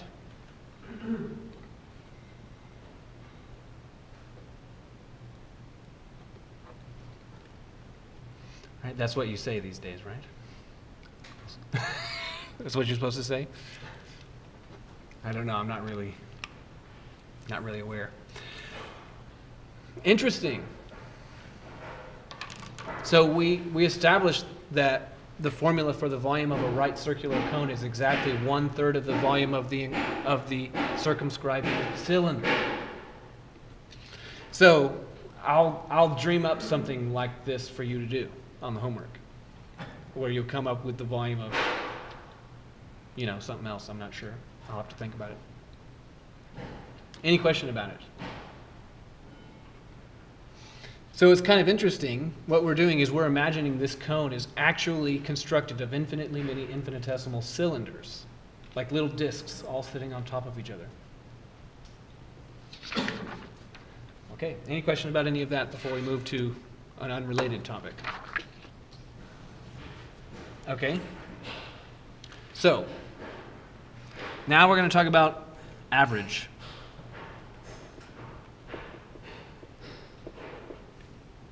So in the first place, we have the discrete case.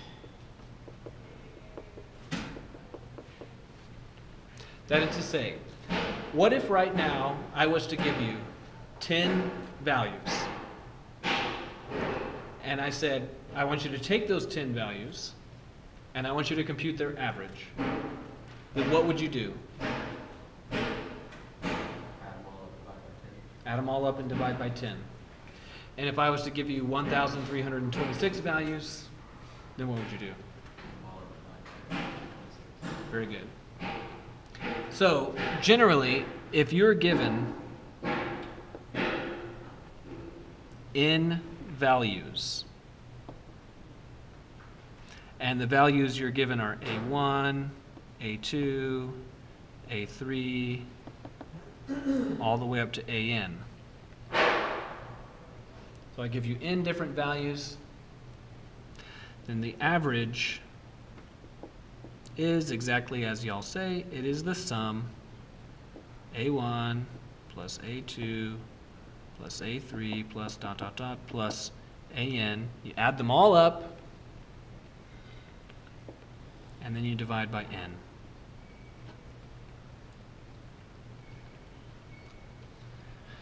But there's a more convenient way to write the numerator. What way?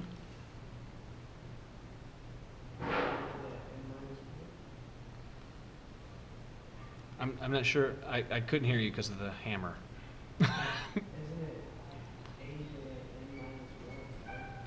Not quite. There's something else. Some simpler way to represent the sum of all these things. The sigma thing. So this would be the sum from I is 1 to n of AI, and then all divided by n. However, for various reasons, usually when you write this in a textbook anyway, you usually don't write blah blah all over n. Rather, I'll ask it like this. Dividing by 5 is the same as multiplying by what? 1/5, right? So dividing by n is the same as multiplying by what? 1 over n. So this, what we're writing, this is the formula for the average of n values. Sorry, that should be AI.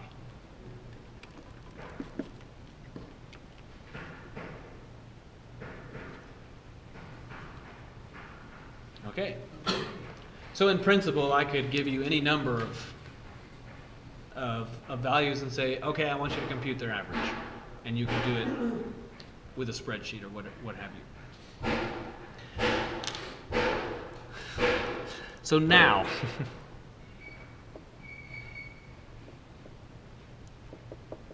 suppose that m is equal to that value, 1 over n, the sum from I is 1 to n of ai. So I'm calling the average value m.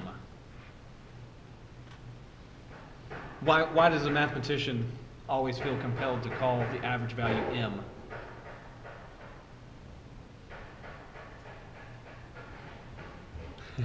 In the end, it's because mathematicians don't usually say average unless they're teaching this course. And rather, we've got a different name for average. What's the name for average?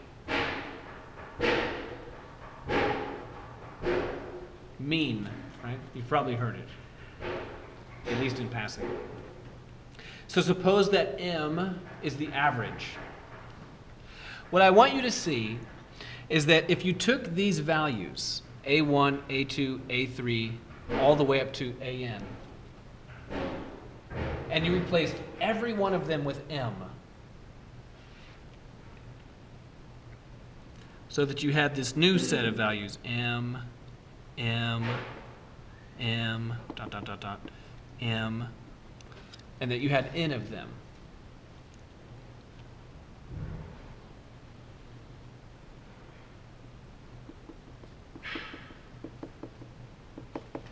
So what I'm saying is that this set of measurements, there's n measurements here, there's n measurements here, but these are all m. What's the average value of these?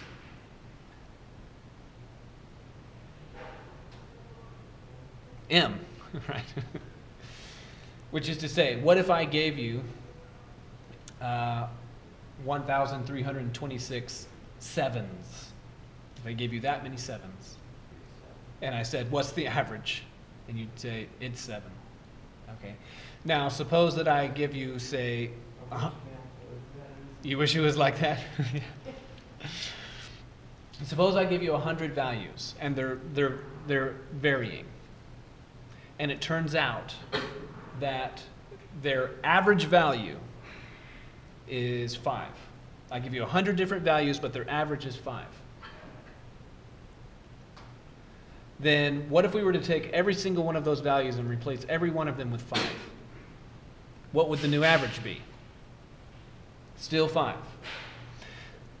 That's what the average means. So these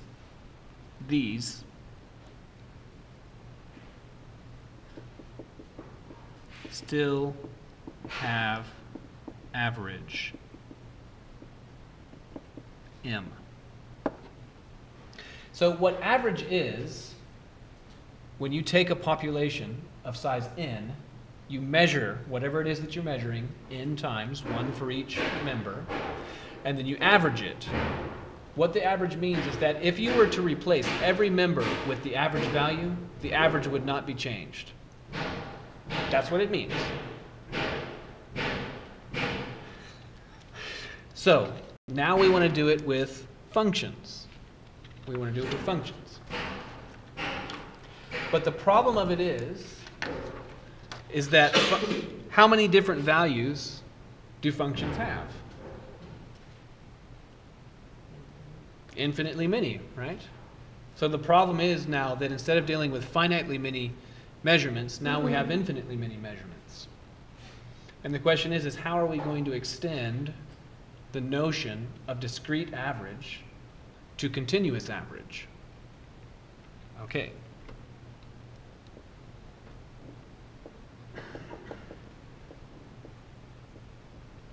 Well,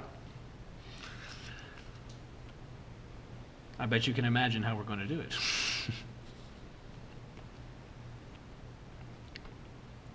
It's the same way we always do it.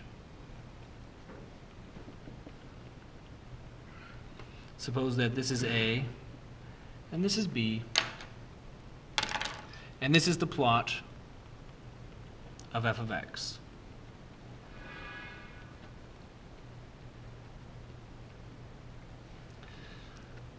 So is this function a constant function?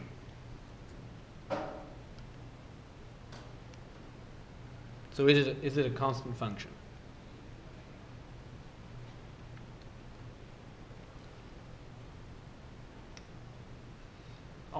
Alternatively, what does a constant function look like when you draw it?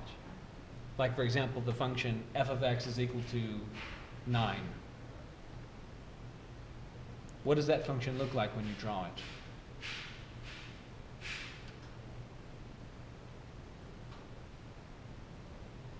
F of x is equal to 9.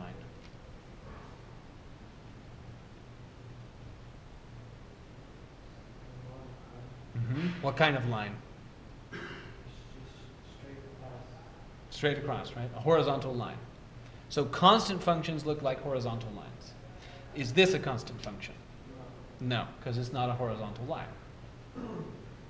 So what I'm going to give you is I'm going to draw 3 copies of that function.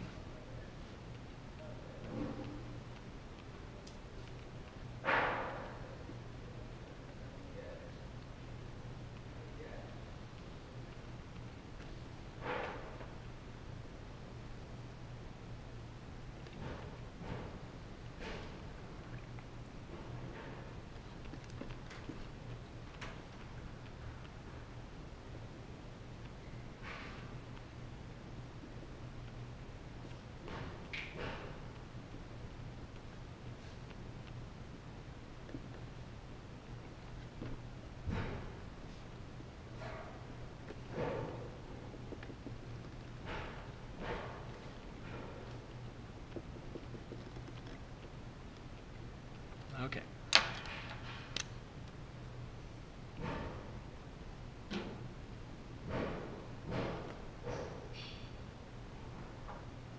So these are all supposed to be exactly the same, but I'm only so accurate.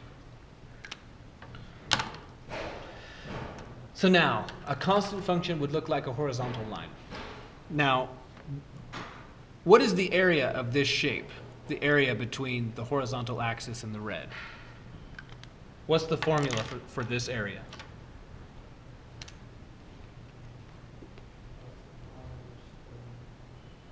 No, that's volume, right? We're not talking about volume anymore. We were talking about volume.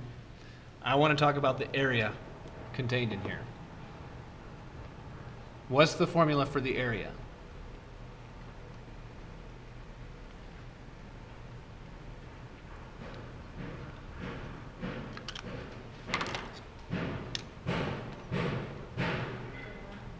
Sorry? in Latin.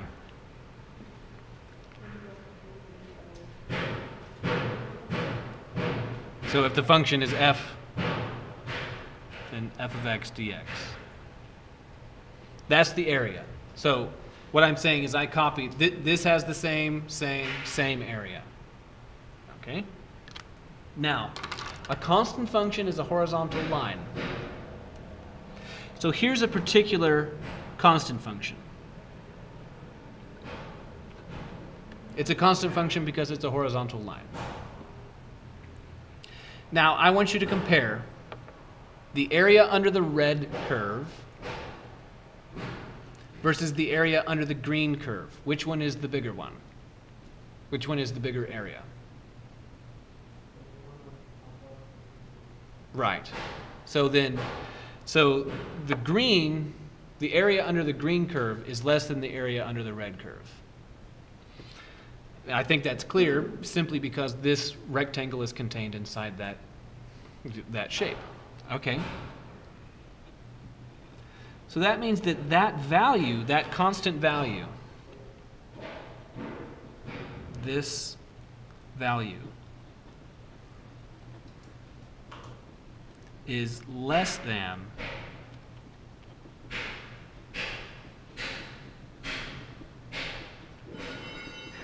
the average value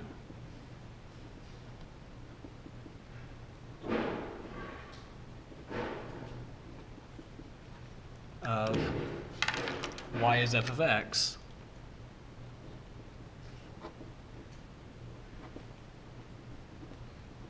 on A to B.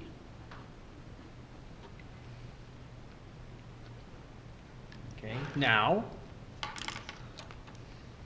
in the rightmost one,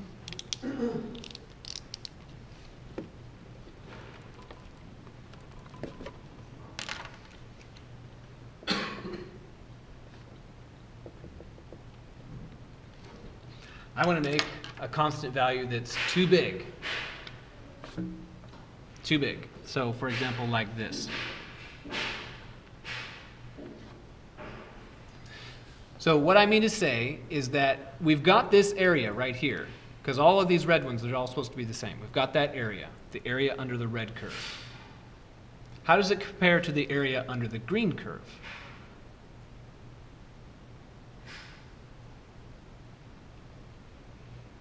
Now the area under the green curve is more than the area under the red curve.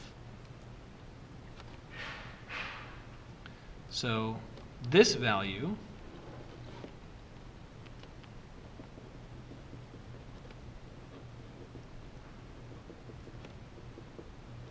is greater than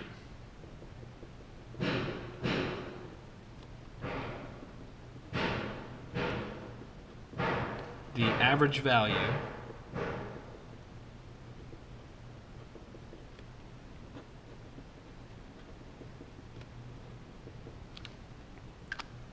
of y is f of x on A to B. So what I want you to see from these is there's like a Goldilocks thing going on here. Okay? My porridge is too cold, right? This constant function doesn't accumulate enough area. It's less than this area. Porridge is too cold. And then over here, this porridge is too hot, right? This is too much area. This is more area than that area.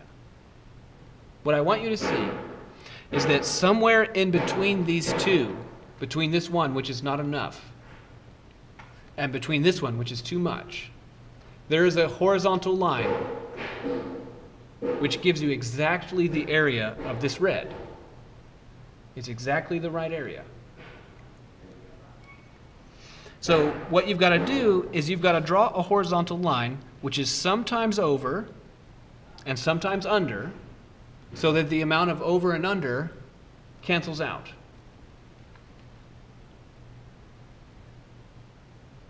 And I'm just eyeballing it. Maybe something like that. So you can see, some of the time I'm too low. Some of the time the green is too high. Some of the time the green is too low. But if I did it just right, and let's assume that I did, then the area under the green is the same as the area under the red.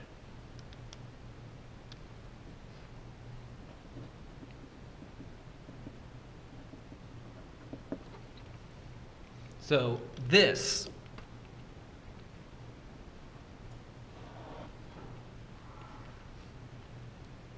is the average value.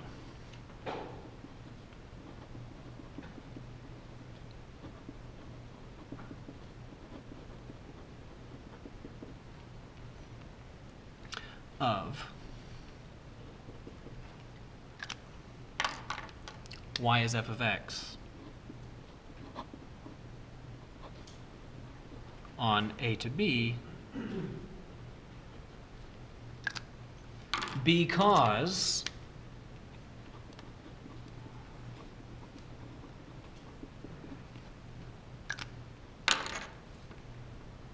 this area is the same as this area.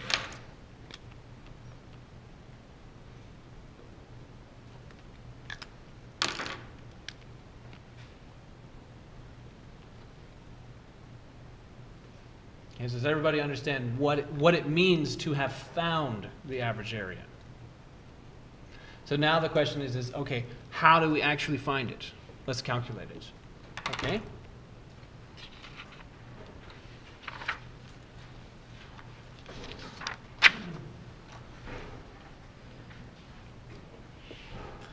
So,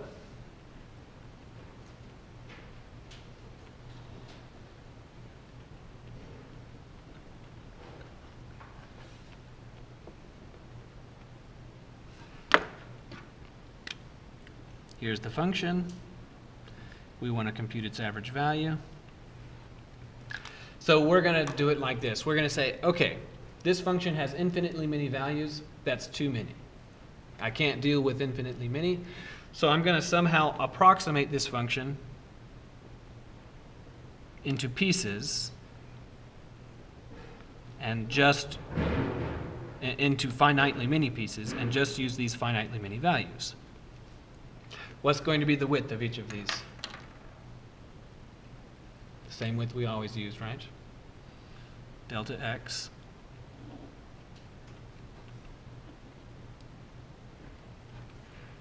And we're going to call this one x0, and we're going to call this one xn.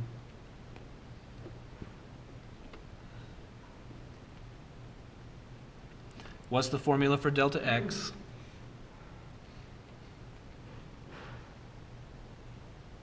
For like the third time today. It's b minus a over n.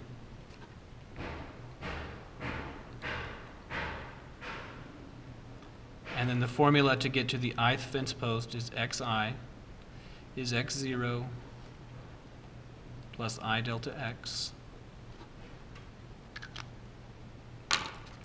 And then in each interval we select a point, and I'll remind you that I'm purposefully not stating how we select a point because it's not relevant for our class. What's the name of those points that we select?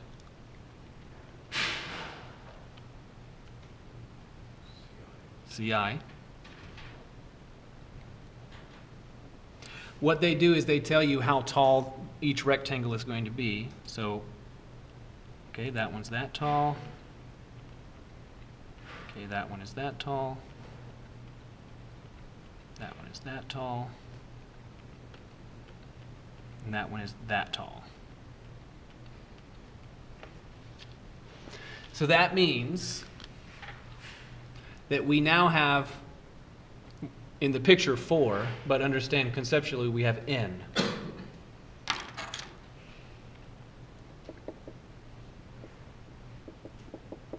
We have n values. They are f of c1, f of c2, f of cn. That is to say, the heights of those rectangles. How can we compute the average of those n values?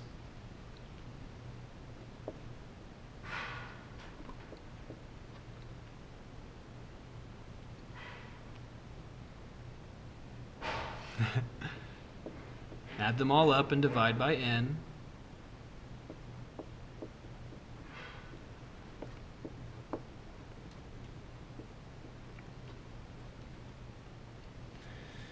But now, let's take this formula for delta x. Delta x is b minus a over n. What if we divide both sides of this equation by b minus a? What would the new right-hand side be if we divide both sides of it with b minus a?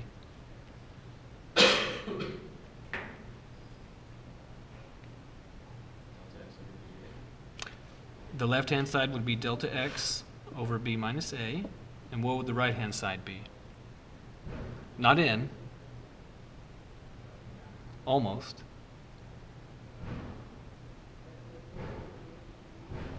It'd be 1 over n. So what I'm saying is that this 1 over n right here can be replaced with delta x over b minus a. We're almost done.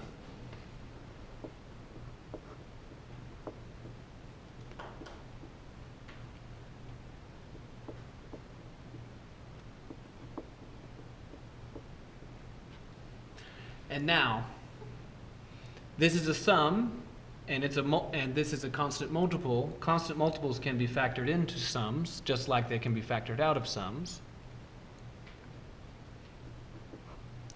So this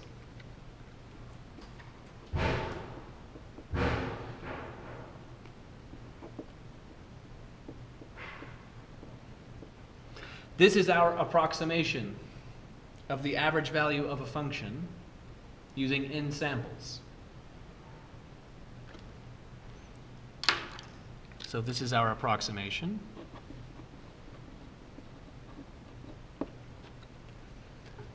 How do we get the exact answer?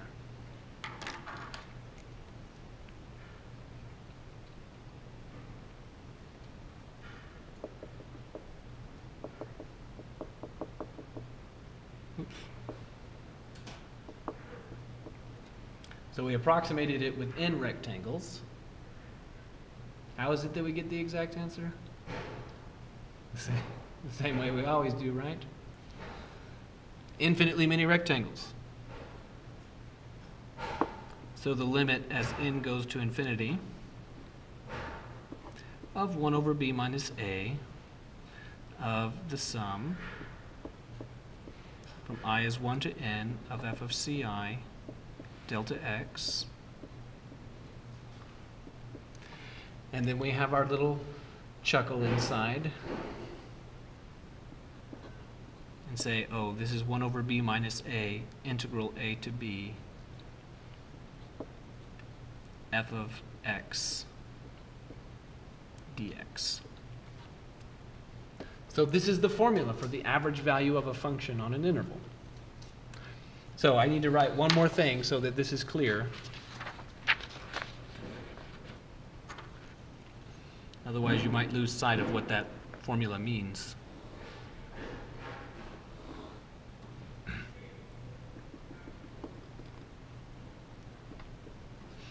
Is that if this is interval a to b,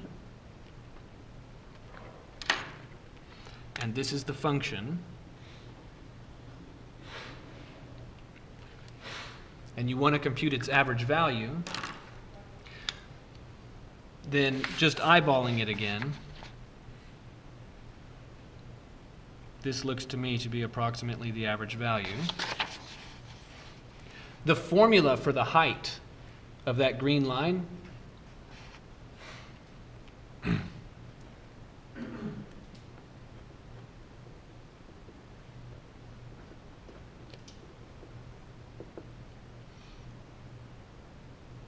(1 over b minus a), the integral from a to b